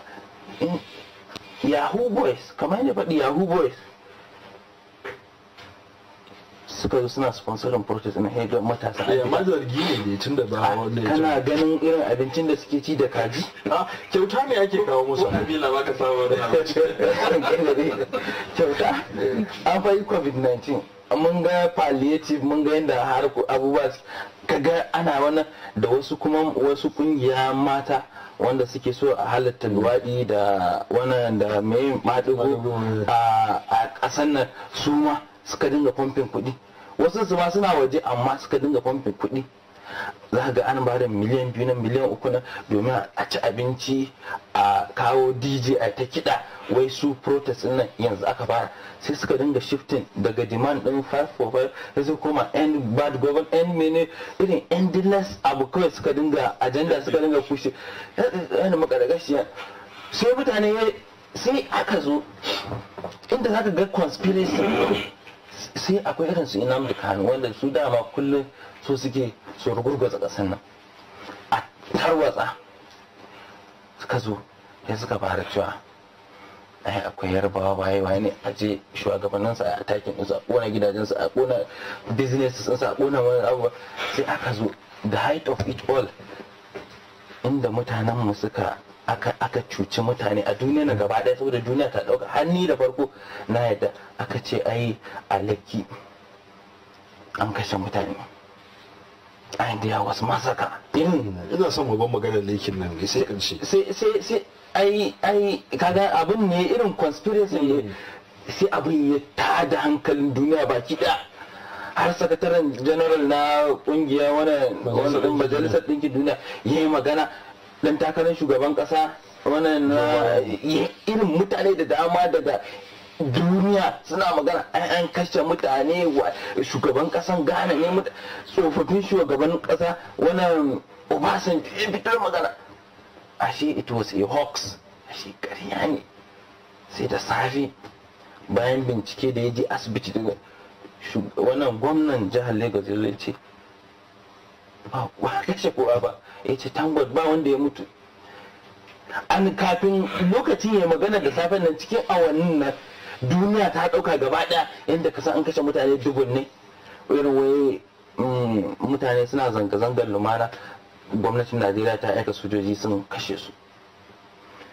Ai makarkashiyan ya za a yi daga nan tunda an riga sun yi salon ajanda su ta karɓo mene hoodlums take over, burning, kone Kalaba, Anambra, ina ne Lagos din, other states ne Kano, Inyamurai su ma suka fara kone a sabon gari. Abinda dama muke cewa su wanda suke zama bayan social media suna sa wasu su je su irin tarzoma, saboda shi demokaradiyyar nan ba hannun sojoji aka karbe ta ba. su 'yan siyasa suna da bindiga ne ba cikin consistent wannan bane agitation da gwagwarma da wannan na hankali da tunani, har ta zo lokacin da sojoji suka ce kai dole mun ba mutanen nan abin nan mu koma ba rike. Kai wata magana cewa kai kanka an yaudare ka lokacin da kake ganin wasu abubuwa ka dauka da gaske kan an tafi da tunaninka, daga baya waɗansu abubuwa ne suka nuna cewa akwai makakashiya. A matsayin ku na shugabannin matasa me kuke na ganin cewa waɗansu matasan su ma ba a ci gaba da yaudarar su ba? Domin ni kaina na ga hotunan waɗansu mutanen da ake cewa sun mutu daga baya kuma suna fitowa, ko dai a ce wannan hoton a wani fim ne, ko kuma a ce a wannan dama macin ya wanke shi dama ya rade da suwa, ko kuma mutum ya ce a ina nan da raina. Ka zama mu a matsayin mu na ƙungiyar matasa kullum ƙara ƙoƙarin da muke mu wayar da matasa kai kan abubuwan da ke faruwa a gwamnatance da kuma abubuwan da ke faruwa generally a society. Amma su fa wanda suke kafa ajanda na wurin su so su rugurguza ƙasa ko su wannan sun fi mu ƙarfi in the sense that idan suka zo da ajandar su pumping kuɗi, si pumping media, sai a sa mutane cikin wani irin kokwanto, cikin wani duhu, su kasa fahimtar inda aka dosa ma shin gaskiya al'amarin. Zaka kamar da aka ce an kashe mutane da daddare a Lekki din nan ne, irin yanda abin ya zo, irin ka gane kai ka ga bidiyo wai sojoji in ba da wasu suka je suka yi forensic analysis suka gano cewa amma dai har yanzu ana bincike, kuma har yanzu ana bincike a forensic din ma ai da alama shi bidiyon da aka nuna gaskiya ne, abinda kawai ya rage shine a gaggawa wakil da ake zargin cewa sojojin sun sa a mota sun je sun jefa a ruwa kamar yadda ake zargi. Shine bincike zai fitar da gaskiya al'amarin. Bari ji wurin kamar ɗuma me kuke ya kuke jan hankalin matasa? Misali ai yanzu maganan nan ta tsaro ce, ana maganan ma ya zane a zauna lafiya ne, don Kaduna birnin gwamna a hedikwata arewa yanzu haka tana ƙarƙashin dokar ta ɓaci, gani irin abin da ya je faru a Barnawa yanzu an fara zuwa gida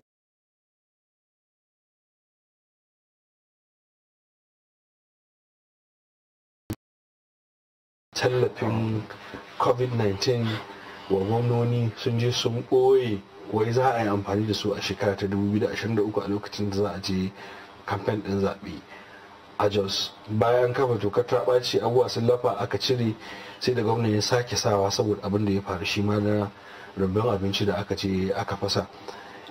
ya kuke wani kokari kuke da ganin cewa matasa sun zauna lami lafiya an samu dawo doka da oda al'amura ba su taɓarɓare ba? To ainihin abu biyu ne. Abu na farko, kowaɗanne irin al'umma da irin tarbiyyar da suke da ita da kuma irin yadda suke zamantakewarsu. Kamar yadda muka faɗi, musan da duk za mu yi zanga-zanga mukan tsara za mu yi kaza daga wuri kaza zuwa wuri kaza kuma a lokaci kaza kuma akan abu kaza. To sanda duk aka ɗauki wannan abubuwan da an yi su za a kai matsaya daga nan kuma a watsi a kama hanya a tafi. Mu tabbatar da cewa ba tare da wasu sun shiga haƙƙin wasu ba. Mutane suna cikin damuwa ta yunwa da talauci da fargaba na rashin tsaro, shine gaskiyar magana.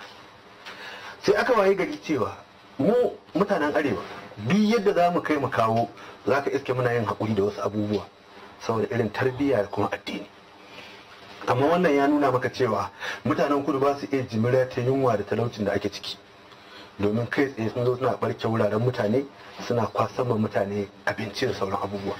Kaga in ana magana talauci ba a arewa ake magana cewa kashi 80 cikin 100 na talakawan Najeriya suna arewa.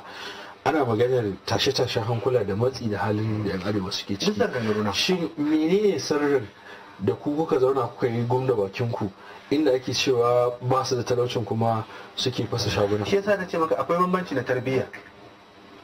A nan Abuja ba kuma kabilanci bane tunda shugaban ku ne a sama dan arewa ne ba fa ko akwai ai mun yi kokarin da muka yi ko shi ne yanzu ne mai girma shugaban kasa zai gane cewa lalle shi dan arewa ne, kuma matasan arewa suna tare da shi, kuma matasan arewa suna son shi, kuma matasan arewa suna kuma biyayya da wannan gwamnatin tashi duk halin da muke ciki. Ba wani daɗi muke ji ba, hakuri kawai muke dan ba yadda sani. In ka zo ka yi kuka to ba za a kuka ma, sai aka waye gari cewa ka fito daga cikin gidanku baban ka ya ba ka shi ka zo waje kana kuka to ba za ka ga ma. In ma an tambaye ka me ke fara za ka ce ba bai buge ni, to wani zai je buge baban nan ko wani zai da shi. Mu da arewa hakuri kawai muke da halin da muke ciki. A Abuja ne za ka iske kabila mutumin kudu yana kuka kato geme da shi ka ce mishi rana ce yunwa yake ji, ko da gaske yunwa yake ji, amma ya za ka ga ba are ya waye gari cewa yana tafiya kan titi yana kuka wani yana jin yunwa, zai yi wahala. Akwai abubuwan da suke damun mu wanda babu yadda za mu yi haƙuri kawai muke. To amma haƙuri zai iya magani? Komai lokaci ke gare shi. Yanzu ai mun ba da dama kuma muna kallon har yanzu akwai sauran lokaci. Har yanzu akwai sauran shekara 2 ko 3 masu kyau ga wannan gwamnati ta mai girma shugaban ƙasa, domin a duba a ga ina kurakuri suke. Kai kusan ma in ce akwai gudunmuwa da Allah ke so ya ba mu matasan arewa da kuma arewan kanta. Da wannan abin ya taso mai girma shugaban kasa ya gane cewa mu ne nashi, muke tare da shi kuma mu ba a iya raba mu da shi. Saboda ai dan abu kaɗan ya taso sai gashi abubuwan da ake tunani da wanda ba a tunani da yana fitowa. Tun wanda daga magana a kori 'yan sanda aka zo aka ce kaza, aka ce kai karshe har akwatin gawa an ɗauka an sa Buhari ne a ciki. An zo sun kewaya suna cewa Buhari sai ya tafi, wasu banda sai ya tafi. Wasu marasa kunya ne kawai suka zo suna wannan. Kuma bushirin da muke inda a ce wannan abin da ya taso yaran mu suka taso da haɗuwa za a yi, inda kuma a ce da wannan abin ya taso mu muka taso duk muka taru muka ce ba mu yadda ba mu so kamar yadda suke cewa ba su so, ai dabarun da ba irin wannan bane. Amma muka yi hakuri har yanzu muna ba da lokaci. In mai girma shugaban kasa ya gane cewa mu nashi ne, yaron gwamnati nashi shikenan. In kuma aka ci gaba da tafiya a haka har gwamnatin ta kare, to ai kuma akwai ranar kin dillanci. Gobe za a dawo ila a ce ana so a bi wani ko ana so a yi kaza, ka ga daga nan duk wani tunani da kake da shi akan wani jagora naka sai ka koma kawai ka koma kana zaman kanka, domin jagoran naka ba abin da zai maka. Abin da nake so ka sani, lokacin da Obasanjo ya zo mutanen arewa suka yi umuwa tun ma yana kurkuku har suka hito da shi aka wanke shi da soso da sabulu ya zama mutum, har ya gama tenuwa ɗin shi ta farko ɗan uwan shi ba su san shi. Amma san da ya awo bacin ya gama gwamnatin shi alfahari yake cewa ya mai da mutane kaza billionaires, kuma yarbawa ne ba mutanen ba, ya taimake su yayi kaza yayi kaza. Bacin ya tafi lokacin da Malam Umar ya zo, shi Malam Umar sai ya hangamo ya mai wacce matsala arewacin Najeriya ke ciki, sai aka ce mashi matsala ce ta mai.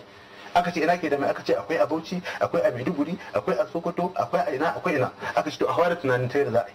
Sai kuma me aka ce sai maganar ruwa ne da bamu da shi arewacin Najeriya, domin ta hanyar ruwan nan dan fiye da mutum miliyan 50 za su iya samun abin da za su ci a kowane lokaci. Aka ce to ai maganar wancan kogi na Lakwaja. ya zo ya kwashi kuɗi masu mutunci ya je ya zuba saboda kasar da yake aikin shi sai ya aje kuɗi sannan ma ya fara aiki. Allah ne mashi wa'adi, mataimakin shi Mr. Jonathan yana zuwa na gaya maka ya kwashi kuɗin nan tas ya je waɗancan waɗanda malam Umaru ya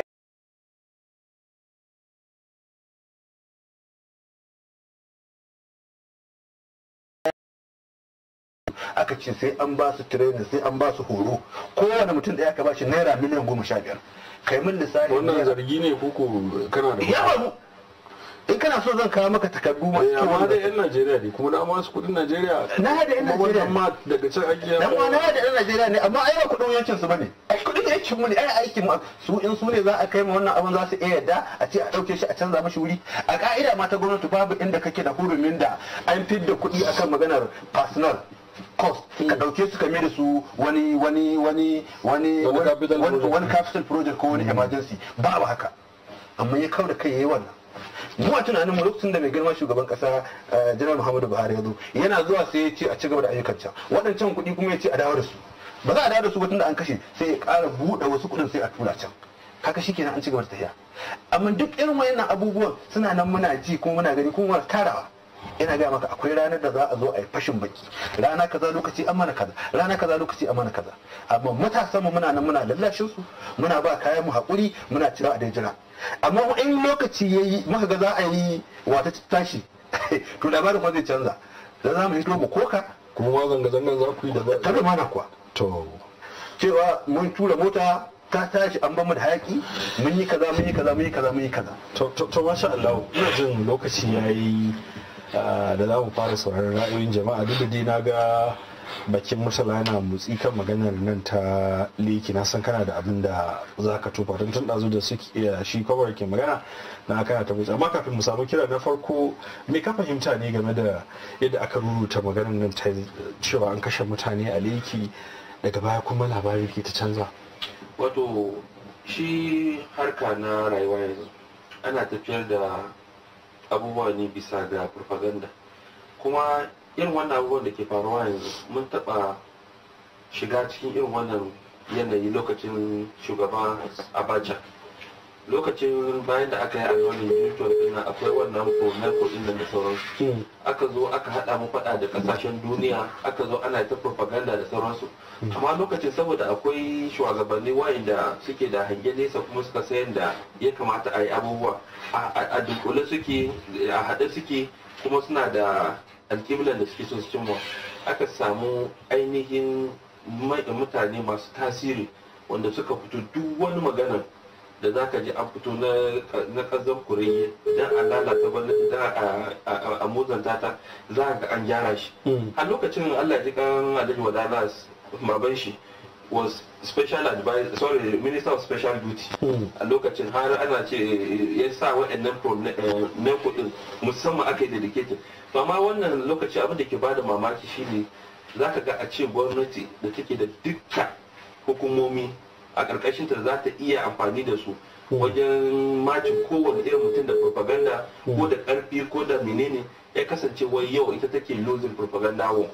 So abin yana matukan bada mamaki. Me kamfanoni da aka yi amfani da su irin su kamfanin sadarwa wajen yaɗa wa'annan ƙararrakin wani amma me yasa kuke ake cewa ƙarya ne? To inda gaske ne har yanzu ai mun ce a fito da gawakin ne an kasa, kuma yanzu in an ce ma an zuba gawakin a cikin teku misali, kana nufin wa'annan mutane ba su da yan uwa ne, ba su da dangi, duk wanda bai ga dan uwan shi ba sati ɗaya sati biyu har yanzu bai kamata ya fito ya magana ba. So abin da muke nufi, abin da kuma ka duba abubuwan da shi ina da kame fito yake faɗi, dukka babu wani binciken da ya kamata ka je kai kuma ya yi confirming wannan abu ne da ake manakisa da aka shirya. Sannan yake ka duba abubuwan da wa'annan yan gay din nan da yan madugo da yan menene wannan kungiyar su na duniya, kasan su suka yada abubuwan da zaka ga wai dan takarar shugaban kasa a Amerika ya kira ya ce wai ayi kaza, amma nake ga maka a ranar aka kashe mutum 20, amma ko headline da yake ba, balle a ce wani shugaban kasa ya kira ya ce mana shugaban kasan mai kokari ya tabbatar da an samu tsaro ko ta ina a Najeriya saboda ana kashe talaka ba ji ba gani. So duk irin wayan abubuwan shine muke magana akai. to masha Allah bari mu fara jin masu sauraro ko kuma masu kallo da saurare. Lambobin da za a kira mu su ne 08030956375 da 08068091835, sannan za a iya ko sako a manhajar WhatsApp a lamba 0704158259 domin kasancewa tare da mu a cikin wannan shirin. Hello. Wa alaikum salam. Na'am, wake magana. Hello, muna ji wa ke magana? To masha Allah, manyan baki sau ansa.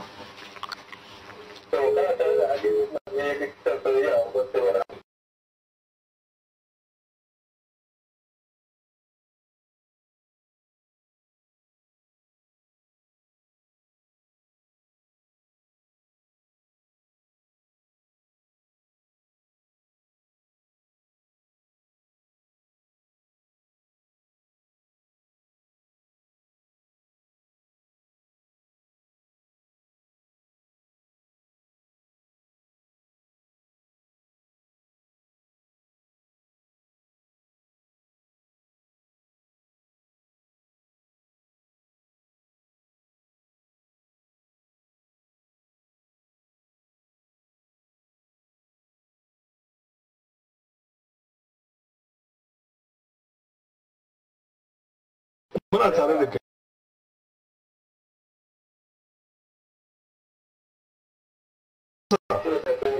Bari amsa ki. Yawa, abin da yin tunani shi ne, shi ba hari mutum ne wanda baya da aikawar shi ba hari mutum ne wanda ba a tashi, wanda yake kusa da shi baya da tsoron shi wanda yake nesa da shi ba hari in yi da mutum dole mutum kuma yadda da kai dole ne da abin da kai da abin da ba kai ba zai tafi da kai na ce na jin tsoron yana jin tausayi yan Najeriya yana ganin mutuncin yan arewacin Najeriya yana tunanin shi ma dan arewa ne amma muna jin kisaki zai cewa in ya gama mulki zai kuma zai zo da tare ko su ji don hakan ne ya sa yana tsoron yan arewacin Najeriya. Likitan zoyayya muna godiya kowanne minti biyu yake da shi kuma ka riga ka cika minti biyu ka. Hello. Wa alaikum salam, wa ke magana ko daga ina?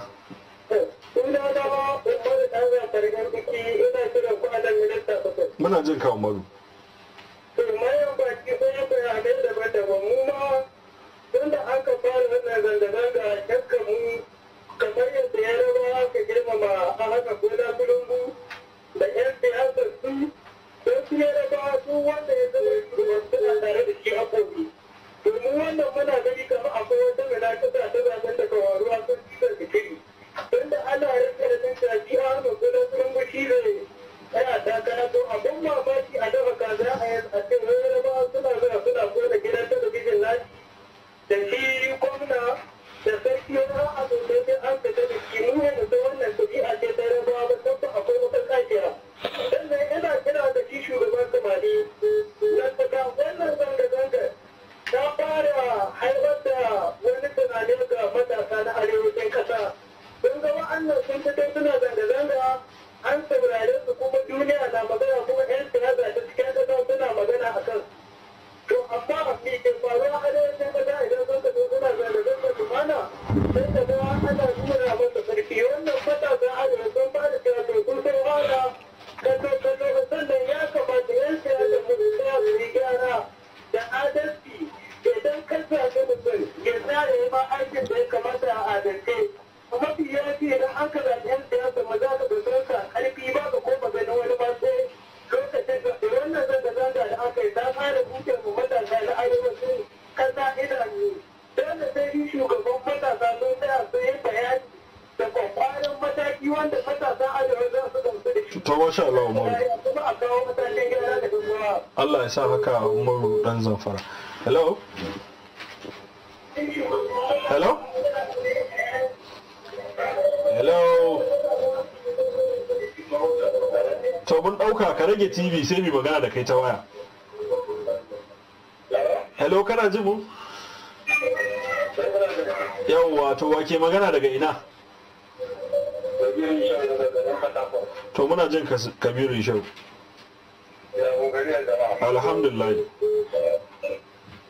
hello muna jin ka daina kallon tv ka yi magana da ni ta waya.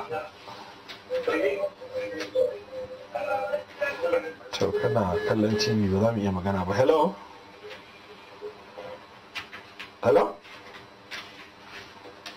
Assalamu alaikum.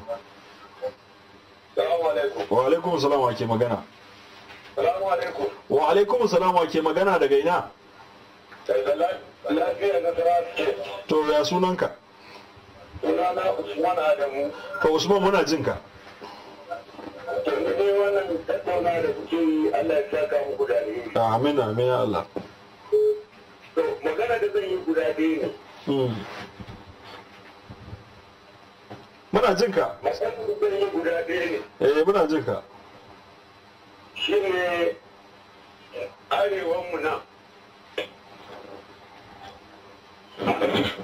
Ka daina sauraron TV kai magana da mu ta waya muna sauraron ka. Ina so arewa mu samu shugaba. Muna ji. Alo. Ta wannan baya jin. Hello.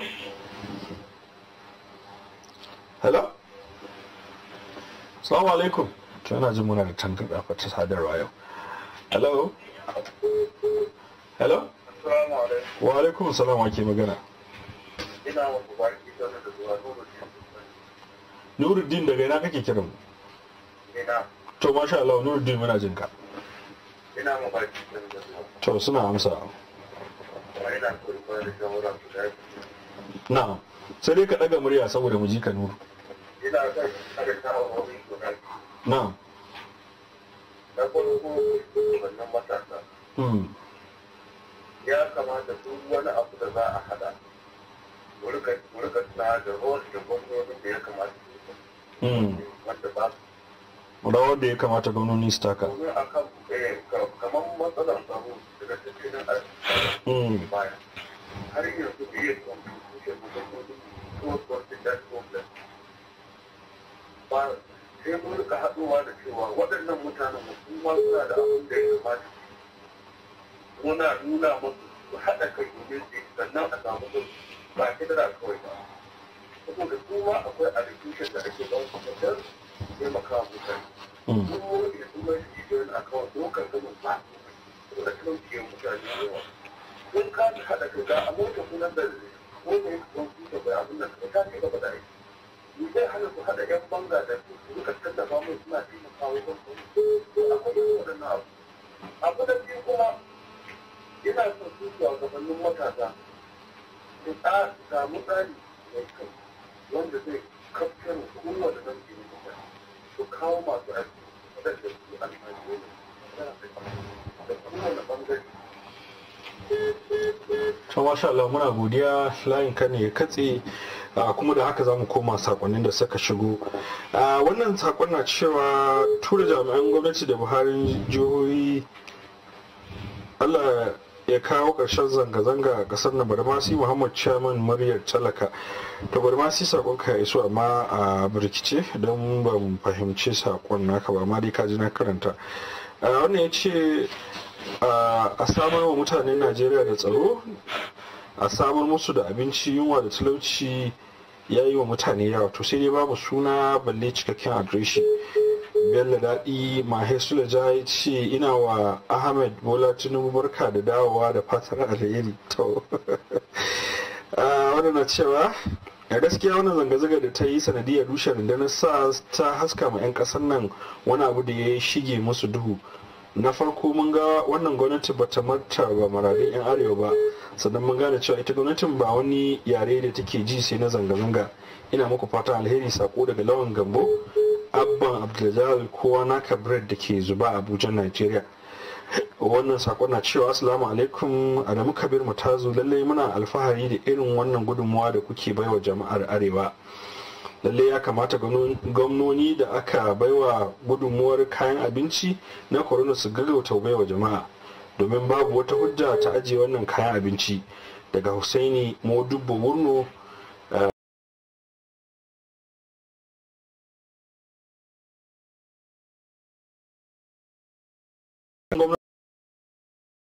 gwamnati ba, kuma na ji wato rumbuna kenan na abinci, wanda ce na ji federal ministry of agriculture tana ma mutane gargaɗi akan wasu kayayyaki da aka ɗauka a kai chemical don wasu na noman rani. Buhari Muhammad ne Muhammad Inuwa daga Kaduna. Wani saƙon na cewa assalamu alaikum liberty, sunana Kabiru Kira Jama'ari, ina muku fatan alheri. A ganina babu abin da ya kawo zanga-zangar nan face rashin adalci da gwamnoni suke yi, la'akari da yadda aka a yanzu muke ganin ana fasa sto din ana ɓoye abinci, tallafin covid-19. Wannan shi ake kira da rijiya ta bada ruwa guga ta hana. Daga MGI ba tsari wanda suka kwashi kayan abinci za fa su biya shi gobe kiyama. Wannan ya ce salam, maganar zanga-zangar SAS ya nuna sun raina hankalin mutane, tunda an biya musu bukatunsu ya kamata a bincike abin da ya sa suka ci gaba da zanga-zangar. Idan har ba su dalili a ɗauki hukunci a kansu, a bankaɗo duk wanda yake da masaniya akan zanga-zangar don ko yanzu su yi abubuwa iya sarar su. Sako daga Muhammad maman su Highland yar jihar Kebbi da ke Kwagwalada. A sako na ƙarshe kafin mu koma maganar waya mu kuma koma ga manyan baki, ya ce na wani fatan alheri, Allah ya tashe ku lafiya. A gaskiya ƙungiyoyin matasan arewa sun yi ƙoƙari wajen wayarwa matasa kai. Allah ya ƙara mana haɗin kai da ci gaba da wayarwa matasa kai. Mutanen shi lafiya. Sako ne daga Kamal Ishaq Muhammad da ke Funtuwa jihar Katsina. Waya ta ƙarshe. Hello. Assalamu alaikum. Wa alaikum salam, wake magana.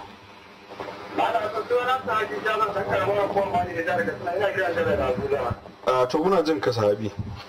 Wato ba na haka daga bayanan da wannan matasan namu na arewa suke gaskiya wannan ya nuna mana lalle wannan shugaban da ya suke da abin da lalle suna tare da ni.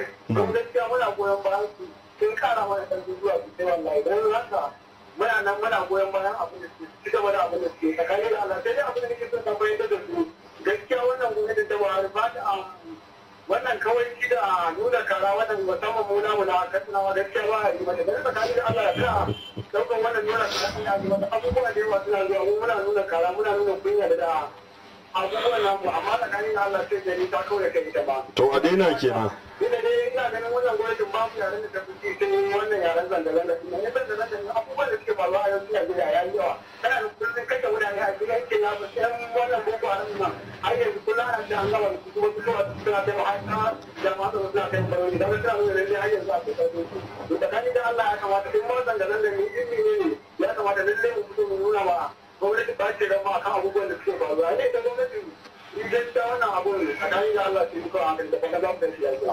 to Allah ya sa haka ya kar abin da za mu iya dauka kenan. Masu wanda suka aiko mana sako musamman Khalid Umar, sakonka yanzu yake shigowa da sauran sakonni da suka shigo daga Shatima Hassan daga Lagos, Ibrahim Adamu Muntari da sauran sakonni da suka shigo duka muna baku hakuri, da Abdullahi Fizar daga Gusau.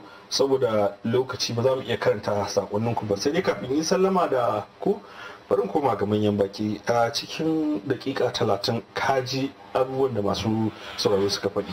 Za ka ƙara. A gurguje dama abu muke ganin shine muhimmi wajen shawo kan abubuwan nan shine batun tuntuɓa. Yanzu ko wannan mitin din da wannan zama da ake kaga kungiyoyi ne daban, kuma a yawancin lokuta ma kaga ra'ayin mu bai zo ɗaya ba, amma dukkan abu ɗaya alƙibla ɗaya maka sa gaba wajen cinwa.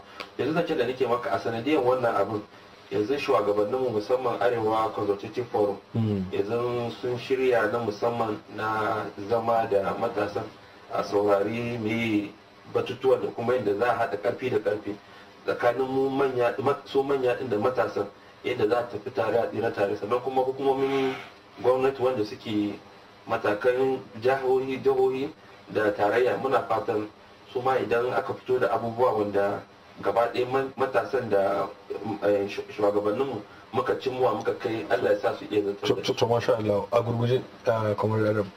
Yawa ni kawai kira da zan yi ga matasa da kuma al'umman ƙasa baki ɗaya da su ci gaba da ba mu gwamnati gudunmuwa domin a kawo ƙarshen tsaron nan, saboda harkan tsaro ba wai na gwamnati kawai ba ne, jama'a ma suna da rawan da za su taka wurin ganin cewa sun ba ma jami'an tsaro bayanai wayanda suke boye wanda ba sani ba akan abubuwan da ke faruwa a kusa da su domin ganin cewa harkar tsaro an kawo karshen shi kuma sannan su daina barin siyasa yana shiga cikin wani harkan tsaro saboda harkan tsaro ya wuce abin wasa da za a yi siyasa da shi to ni kira ne ke mutane to har yanzu dai muna lallashin mutanenmu lokaci bai ba da za a ce an saki kowa ya yi abin da yake so tunda muna da shugabanci muna da manya kamar yanzu ko yanzu wani Murtala ya faɗi cewa muna da kungiya ta dattijan arewa sannan kuma har sun shirya zama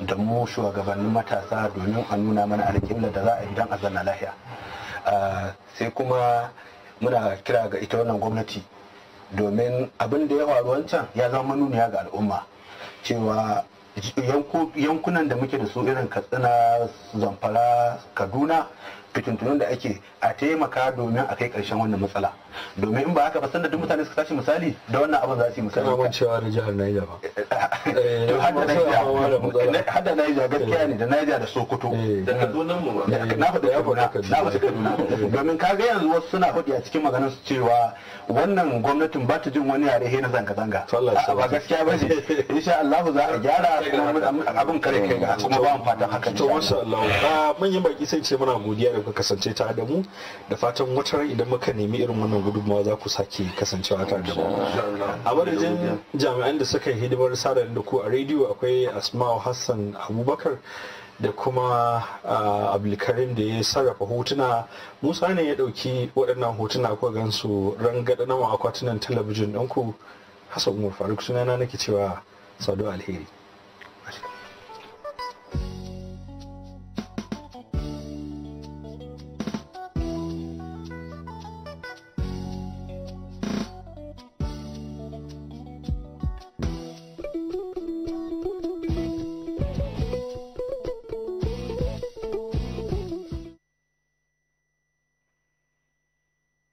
kamar dai ba ku san cewa